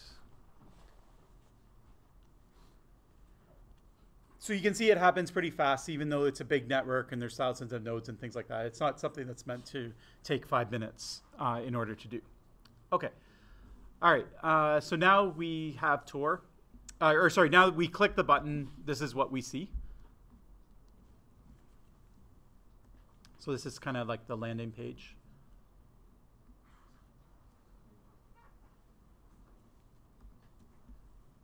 Let me just get a bit of this for the notes itself. I won't get the whole screen.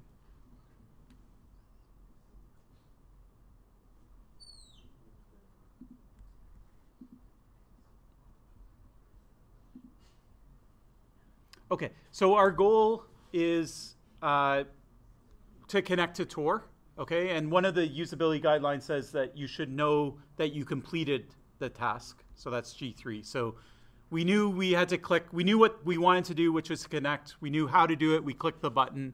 Now we click the button. We're looking at this screen. Do we know that we're connected to Tor? So in other words, is this Tor now?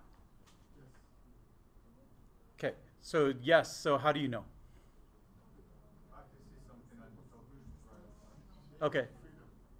It says resistant change freedom. Now it did say that, I think, when we went to Tor's website in the first place, right? So we saw this here. Are we on Tor here? No. Okay. So this isn't Tor, right? It has the same graphic, but this is Tor, right? Okay. So everyone's saying you're talking about this thing. No? This, sorry? Okay. So we know the software we're running is Tor browser. So that's the version of the software. But we were running that software before we tried to connect, right? So that's just telling us the version number. So there's a search bar. So I want to search for whatever, Toronto FC. Boom.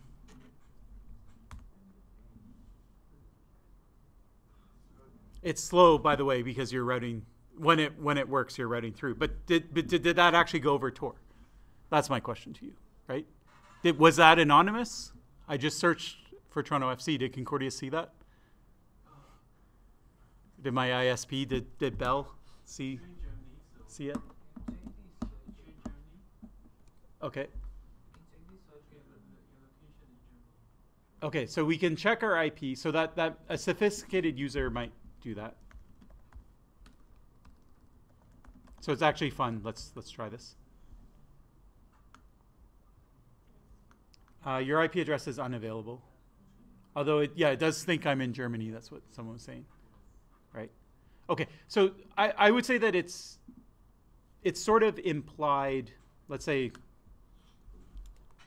so the question is G3, Okay.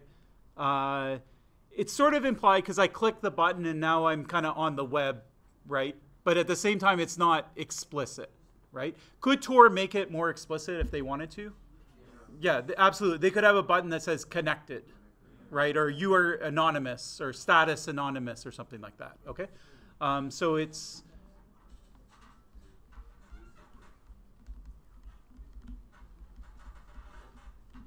So when you do these cognitive walkthroughs, you're thinking of recommendations, right? Like the Tor people, they're going to watch this video or whatever. You know, what do you want to tell them, right? And so it's not like a critique where you're like, it's not like a movie and you're trying to say bad things about the movie and why you hated it, right? Like that's not the point of the usability, right? It's the, you know, some things are good, some things are bad, some things are in the middle, right? Like, yeah, it probably worked the way it worked, but like they could make it better, right? And so those are things that you might say. Okay, so you might infer it, is what this is meant to say, but it could be clearer.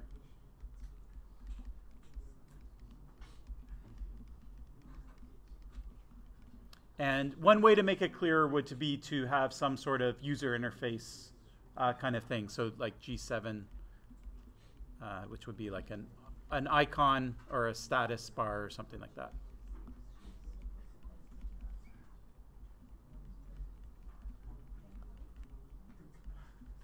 Yeah. Yeah, so G3 is, do you know that you completed the task or not? And then G7 is the user interface, are you comfortable using it? It's basically, G7 is where you put all the user icons and the status bars and all that type of stuff. Yeah, so what I'm saying is, for G3, it's not great. Could be better. One way to make it better would be to use G7, like with a new status bar or something like that. Okay, now if I click here, this does say, well, it says, okay, site information about Tor. This is a secure Tor browser page. I guess that doesn't even really say, right, necessarily that it's anonymous, right? It's just saying something more about the page itself. I can't remember if there was an icon there when I searched. I think it disappeared.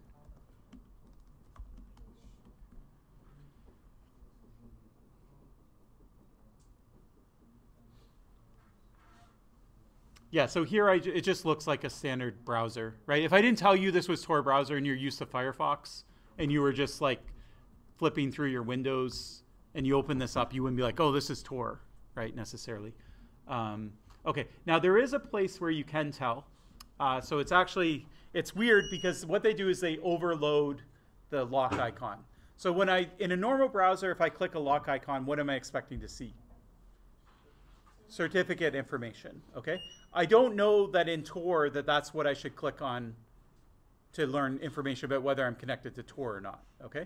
Now, it does still have certificate information, so I can go here and it says, okay, I'm securely connected to the site. It's verified by DigiCert. I can click on more information and I can view certificate. And so like all that like standard stuff I could still get to.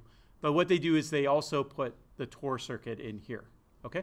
So this is the clearest explanation. It doesn't say explicitly you're connected to Tor, right? And remember, you guys know what Tor is now. You know, you pick 3 nodes and you hop through all 3. So when you see this, you know, Tor browser, I go to the United States. This is my IP address. It's a guard node. Then I go to Germany with this IP address. Then I go to another node in Germany. And then I go to DuckDuckGo, which is the Google equivalent that they're using. To you, this is a clear indication that we're connected, right? Because you can see all the information. Someone also asked, can you see the full path? And so this is the whole path, right? But if you don't know anything about Tor, right? This doesn't necessarily, like you don't know what this is. It's just a bunch of stuff, right? It's a bunch of IP addresses and things like that. You don't necessarily know that you're anonymous, okay? So this is good for experts.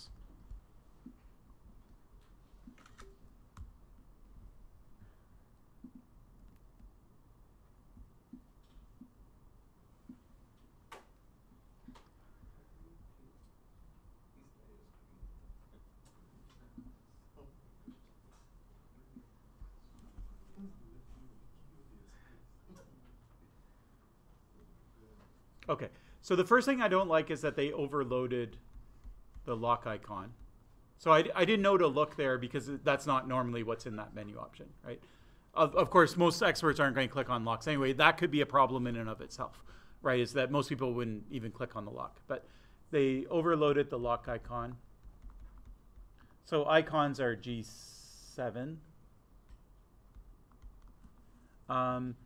This to me, it's clear if you're an expert. Or not like an expert, but you know enough. What you know from this class, you could sort of infer, okay, this looks like a Tor connection. It's called a circuit, and this is what I'm expecting to see, but not for a novice. So that's another thing you do is you, when you do a cognitive walkthrough, you sort of put yourself in different shoes. Like, I'm a user who knows nothing about it. What would I do? What would I think? I'm a user who kind of knows a bit. I'm an expert user. Sometimes software is just given to expert users, right? It's not even meant to be used for novice users. So what you have to say about what a novice user would or wouldn't do isn't relevant because it's not software for novice users anyways. But Tor is meant for novice users. Everyone should be able to use it.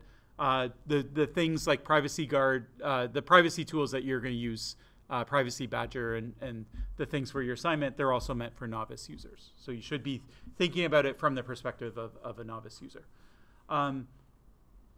Okay, so this is still about whether or not we're actually connected to Tor. So that's about G3, which is, do we know that we completed that task? Because our core task was to connect to it.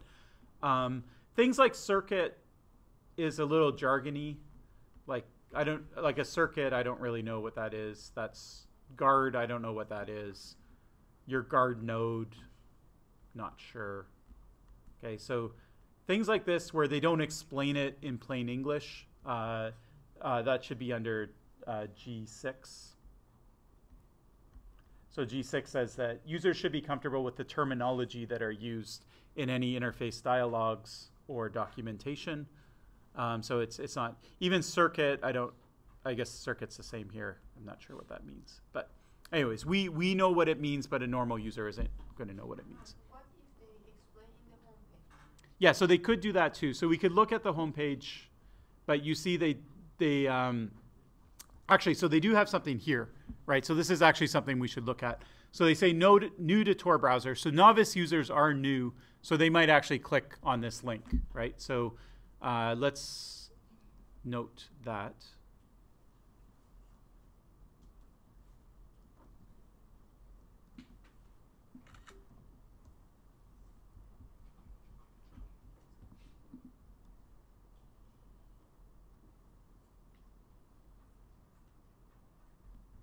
Okay, and what I'm expecting to see, we'll click on it and see what's here, but I'm expecting to see some instructions or some explanation, that type of thing. And so you normally would put that under G2. So G2 says, can you figure out what task you need to perform? So I know I want to connect to Tor, not sure whether I'm connected or not, so I'm not sure on G3. So what's the next step? How do I figure out whether I'm connected or not? That's G2.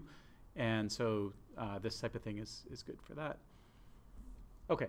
So here it says, actually this is interesting. So it says success here, right? So I wonder actually if that, oh no, sorry, this is back in Safari, my bad. I was wondering if that was actually like you're successfully connected to Tor, but it actually popped up when it wasn't. Okay, so here we have a kind of dialogue that goes through. So there's a bit about Tor itself. There's what it does to help you.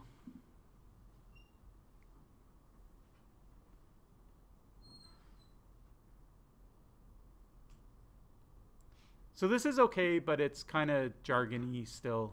Like, I don't know that anyone like care, like the difference between a VPN. We care because we're computer science or engineers, information system engineers sitting in a classroom.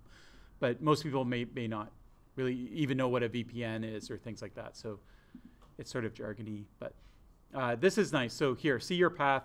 For each domain you visit, your traffic is relayed and encrypted in a circuit across 3 Tor relays around the world. No website knows where you're connected from. You can request a new circuit by clicking new circuit for the site on our circuit display, and then you can see my path.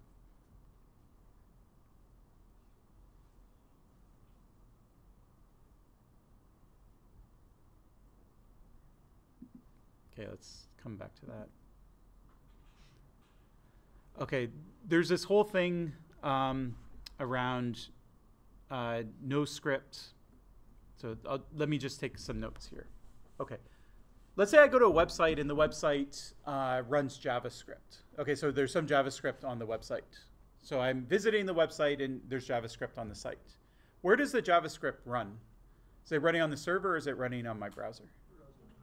Okay, so JavaScript is code that is given to me by the server, but the server, but it's actually running on my browser itself. Okay, now what if JavaScript is like, hey, what's my IP address? You know, I want a new variable called X, and I'm going to get the local IP address and put it in that variable. Okay, so it could do that, right? Now, whose IP address goes in that variable? It's where the JavaScript is running, which is on my computer, so that's my local IP address, right? Then the website just writes it, it posts it back to the website, right? Okay, so it's as simple as that if you want to evade Tor, right? And so what Tor does is they want to disable JavaScript completely, right? What happens if you just go start using the web with no JavaScript? Okay. Yeah, okay, so there's going to be lots of websites are going to be broken. There's a bunch of functionality. It's just not going to work, okay? So what they do is they have no script, which is an extension that lets you, usually it's configured to not allow JavaScript by default. But then if the website's broken, you can kind of go in and say, okay, I trust this, and I trust this. And then you can turn it on selectively for different websites, okay? So JavaScript is a problem.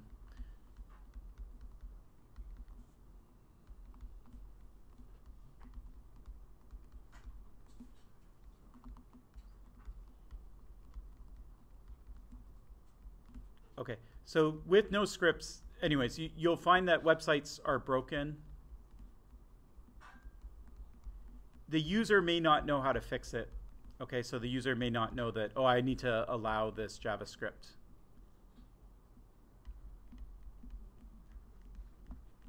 So they might not know why. So it's sort of like G1 to G3, but let's just say G1 and G2.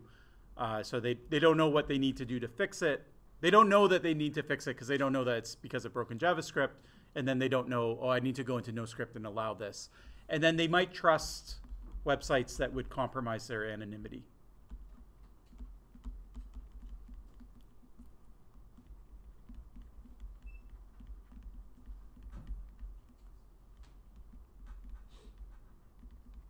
And once you do that, you leak your IP address. Once you leak your IP address, you can't get it back. Okay, you can't be like, oh, that was a mistake. Let me go back. I'm going to turn no script. I'm going to turn the script off, and then I'll reload the page. No, it's too late. Okay, so sometimes we distinguish between errors where you can make the mistake, and that's fine. You can always go back and you can fix it. Like it wasn't connecting to Tor, then I connected to my phone, and then it started working. Okay, that wasn't a dangerous mistake. Okay, but sometimes you make a mistake and you can't get it back, right? So that's the difference between G4 and G5. So a critical error or an error where they can't recover from. So G5 is like the worst thing that you can do from a cognitive walkthrough perspective. So if you have a problem with G5, that's like high critical thing that you need to fix. Now Tor really can't do much about it. I mean, the web runs on JavaScript and JavaScript's dangerous, and you know, I don't know what people expect them to do about it, but anyways. Okay, anyway, so there's some other stuff here. And this was the thing that was supposed to show me my circuit, but it doesn't. It actually just redirects me to DuckDuckGo, so that's fine. Now, just out of curiosity, does anyone know what's going on in this URL? So this URL looks kind of weird. It actually looks like a phishing website because it's like a bunch of random characters, and then it has .onion on the end.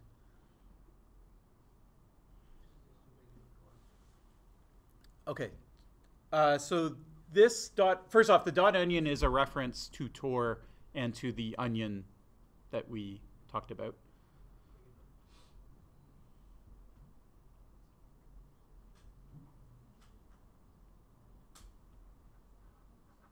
I'm just not going to bother scrolling to it. Okay.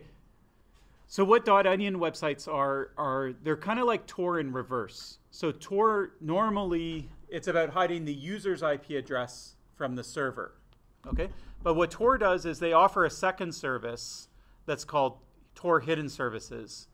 And with hidden services, you can put up a server and you can have people visit your server, but they don't know the IP address of your server. Okay? So across the Tor network, there is a path through the Tor network that can connect to that server. Okay? So the nodes, basically what the server does is it sets up kind of like a circuit. And then it says, instead of visiting me at www.facebook.com, go to this address that basically links to the first node in the path, right? So it's that node's sort of the entry to the path, and then it has this .onion router which tells Tor that that's what it's supposed to do. So what it will do is it will say, hey, I'm trying to connect to some server. I don't know the IP address of the server, but I know that you know the next node in the path. And then that node will forward you to the next node.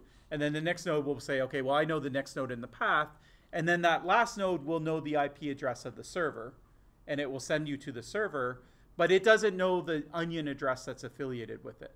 So it doesn't know that that's Facebook server. It knows it's some onion server, but there could be hundreds or 1,000 onion servers that people are accessing at any given time. So the exit node knows that, oh, I know that somebody is trying to access this onion server, but I don't know who they are. Okay? And so this, anyways, forget about all the technical things about it. What does that allow you to do? What it allows you to do is, normally if you put up a server, right, you have an IP address. And so someone can find your server, right? They can look up your IP address. They can figure out what country you're in. They can go to the ISP. You know, there's a way to find your server, okay? But here, what you can do is you can actually host, you have a server that has a website that's running a website, and nobody in the world knows where it is or what its IP address is, right? So the first, like sort of the most notorious example of where this was used is there was a website called Silk Road, which came out, basically it combined Bitcoin, which is like a digital currency, with Tor hidden services. And so what they said is, let's make an eBay, just like eBay, but instead of selling like trinkets or collectibles or tickets or things like that, we're going to sell drugs, guns, fake passports, fake money, you know, whatever you want that's illegal, okay? And what we're going to do is we're going to post it on Tor as one of these hidden services. And so even if the FBI want to shut us down, and it turned out it was being run out of the United States, but the FBI couldn't figure out, they didn't know the IP address because it was running over Tor. And you could only access it through Tor. So the users had to be on Tor even to access the website in the first place. So basically everyone was using Tor. And then to buy stuff, you would be paying in Bitcoin. And Bitcoin, it's not like truly anonymous, but it has some anonymity features. And so it's not trivial to like look at a Bitcoin transaction and figure out who the buyer or who the seller is, right? Then the tricky part is like, how do you get the drugs? Like, so you go to the website, you bid on it, you agree on a price, you can send them price, the digital currency, but then they're going to like mail it to you, right? But it turns out that there's a lot of inspection of mail when it crosses a border. So if there's mail that's coming into the United States, it's inspected very closely. But let's say that there's mail from a US address to a US address or a Canadian address to a Canadian address, then it's not really inspected at all, right? So if you're sending drugs, for example, within a country, there could be inspection. I'm not saying it never happens, but it's not closely inspected.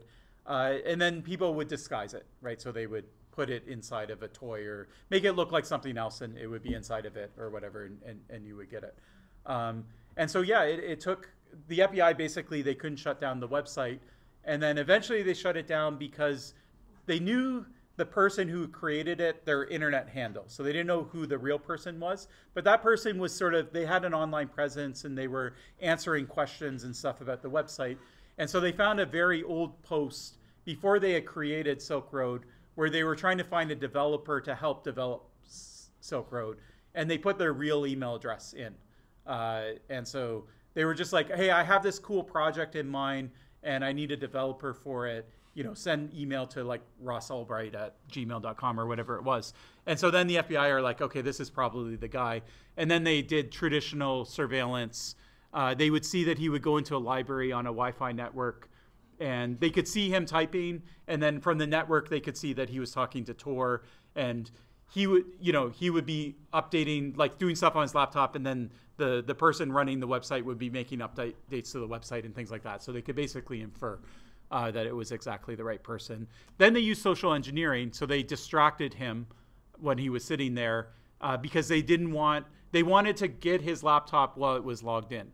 Because if it was logged off, there's a chance that there's some sort of encryption or something like that. So they really wanted to arrest him, but they wanted to have his laptop open and logged in so that they didn't have to re-log in, kind of thing.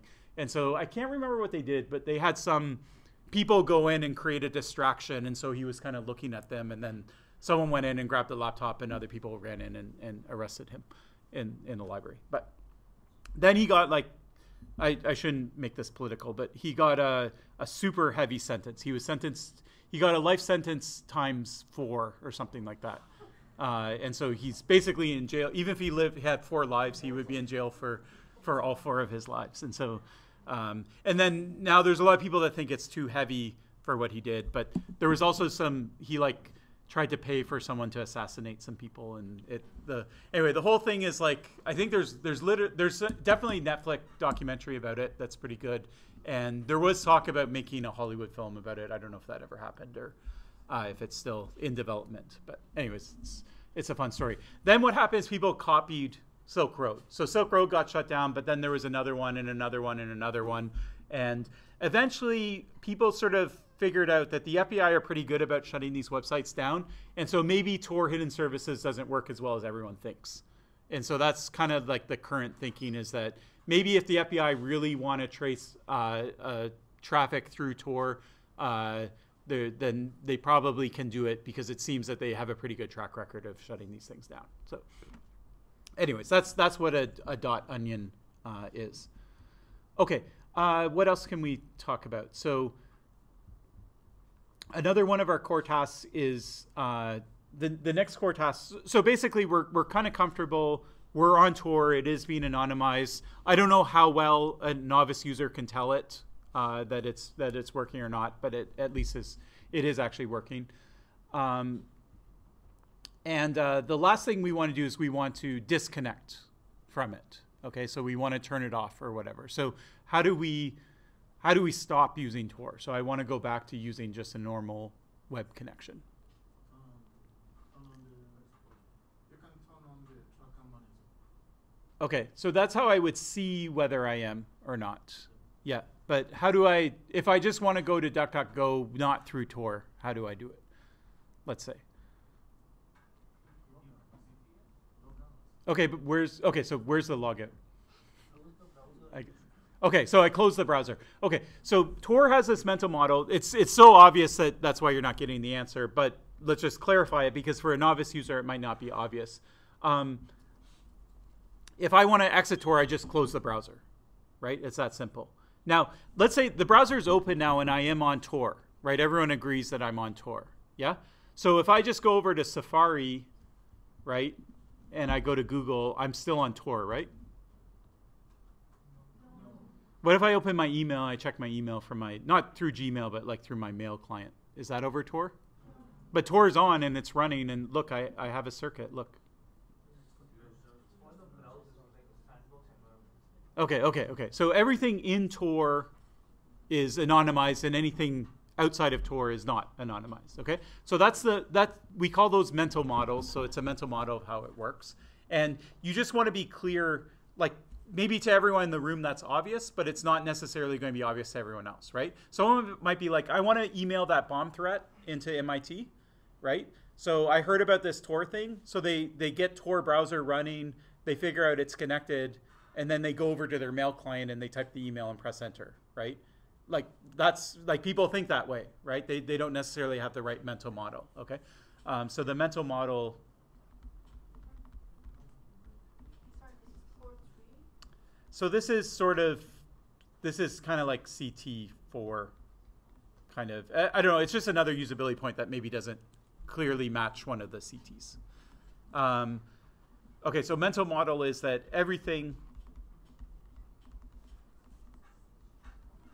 in Tor browser, I'll just put TB, is anonymous when connected. And then everything else isn't.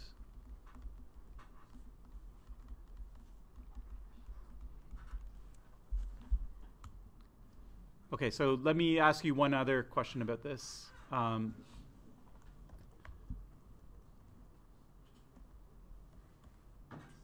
Okay, so I just connected to DuckDuckGo.com. What did I actually do? Break that down a little bit slower. What did my computer do? So it went to the server DuckDuckGo.com, right? So was that the very first packet that I sent? Okay, what did I have to do before I went there? Okay, in terms of, I just decided I wanted, like, okay, I have this typed, this is typed into my URL button, okay? I am pressing the enter button right now. Where did that first packet go when I pressed enter? One packet went somewhere before it went to DuckDuckGo.com. Now, it might not have because it got cached, because this is my second time visiting the website. But where do we have to go? Okay, DNS. Okay. Now, is DNS anonymous? Is it over Tor? No, why not? So let's say Concordia is spying on me. They might, this is all anonymous, right? But I can't even go to Silk Road or DuckDuckGo without hitting DNS, right? So they might not know, they might not be able to link my traffic to that website, but it's good enough if they just know that I'm looking up the domain name for Silk Road, right? What happens if I initially use the VPN? Yeah, so that's another good question. So on a VPN, are your VPN DNS queries over the VPN, or do they happen on the side? What about the user interface? What does it tell us? Nothing, right? Okay, so you'd have to be like, you'd have to know enough about the network to even ask the question, right? Like most people don't know what DNS is or that it's even involved. But if you can get to that point where you can ask the question about DNS, then it doesn't really help you. And so the answer is that this does actually anonymize your DNS lookups, okay? So it does do it, and it would be pointless if it didn't. And in the old version of Tor, before it was a browser, the big trouble was actually getting your DNS over Tor. So it was relatively easy to get your browser over Tor. You just go into browser settings and it would say, okay, copy this IP address into this field or whatever. You press enter and then that's it. But getting your DNS to go over Tor was like really complicated. You had to install this extra tool, Privoxy and things like that. So if you read the original paper that I wrote like 10 years ago or whatever, you would see a lot about configuring DNS because that was like the main pain point. But sorry, the public DNS? Yeah. So I don't know. Will be used for the Tor setup, or is it something they have set up? So I think it's probably internal to Tor. So in the previous one, it was just that see, the problem with DNS2 is that it goes over UDP as opposed to TCP. And so it would literally go through Tor the same way that your traffic would. So if we go back to this diagram, this would just be a DNS server, right? So you would just send your packet, it would go all the way through Tor, then it would go to your DNS server, and this could be your local DNS server, like your ISP, the one the ISP gave you or whatever. It would just pop out over Tor, and then it would send the back to node 3, and it would eventually find its way back to you.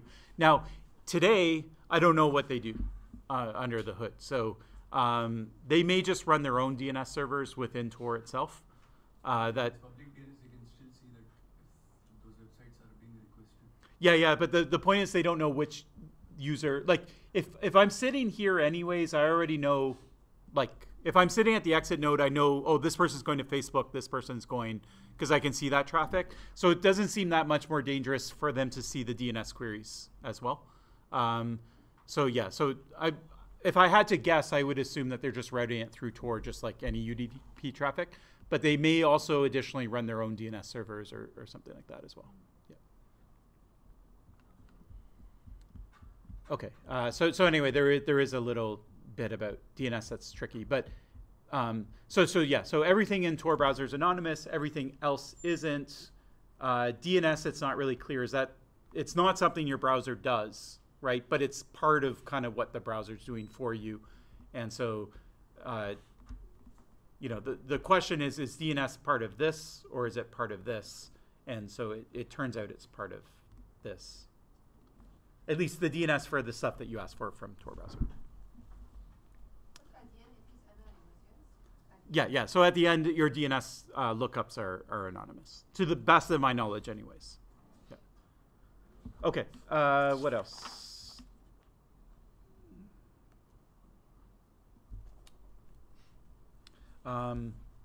Just a few other caveats just with Tor. It won't stop self-disclosure. So if you go, I mean, this is sort of obvious, but if you go log into your Facebook over Tor, now Facebook knows it's you that's logging in, right? So it can't stop self-disclosure. Or if you buy something with your credit card or whatever, then they know who you are, even if you're over Tor.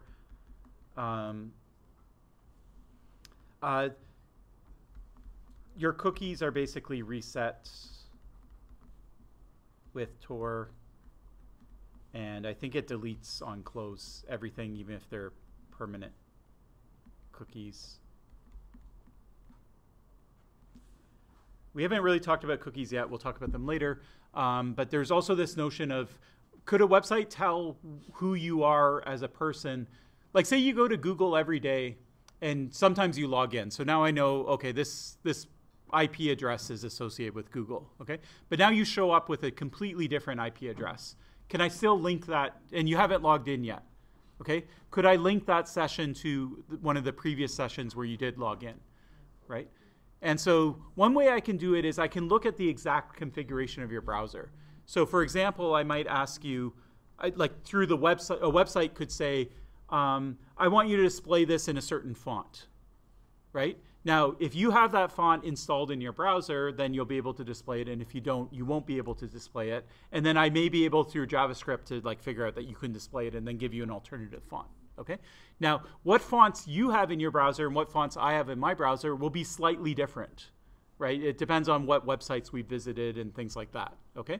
And so there's a lot, it turns out there's a lot of information in the browser that's sort of like that, like little things that are there for user configuration, but that create a kind of fingerprint for your browser. So it's something that two people with two different browsers will have slightly different configurations, okay? Even the exact version number and things like that, that you can start to tell users apart, okay? So there's this notion of fingerprinting someone's browser.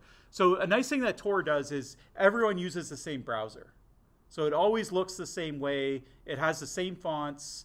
It's Firefox. It's the same version of Firefox, et cetera, et cetera. So you are anonymous within all the other people that are using Tor browser. So those are called super cookies, I think. I forget what they're called. But it's sometimes called browser fingerprinting.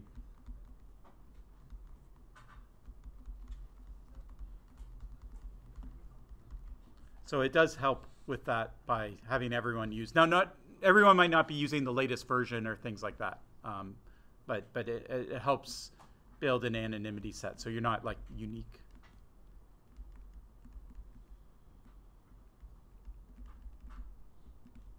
And the key thing too is you're using a different browser. So before, when you were logging in, you were using Safari or whatever, but now you're using Tor browser. And so yeah. For example, if you and I download the browser on the same day, Yeah. the same configuration of laptop, Yeah. and keep it default, Yeah. possible for them to trace us? No, so we'll start the same. So we'll have the same starting point. So our browser will look the same.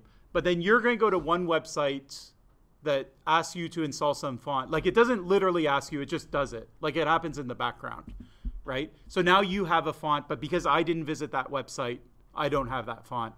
Now our browsers look different. So everyone's browser looks the same when you install it for the first time, and then they start to diverge just by using the web kind of thing. Yeah. So what Tor browser does is it always gives you a fresh browser, like it gives you like as if it's a freshly installed browser. Does that make sense? Yeah. Okay, and privacy mode 2 kind of does that as well. So that's another use of privacy mode in a normal browser, is it resets all your cookies and it resets all your fonts and things like that. So it makes you look like, it's like as if you installed the browser for the very first time and you haven't accumulated stuff by browsing. Yeah. Okay, and then client-side scripting we mentioned already.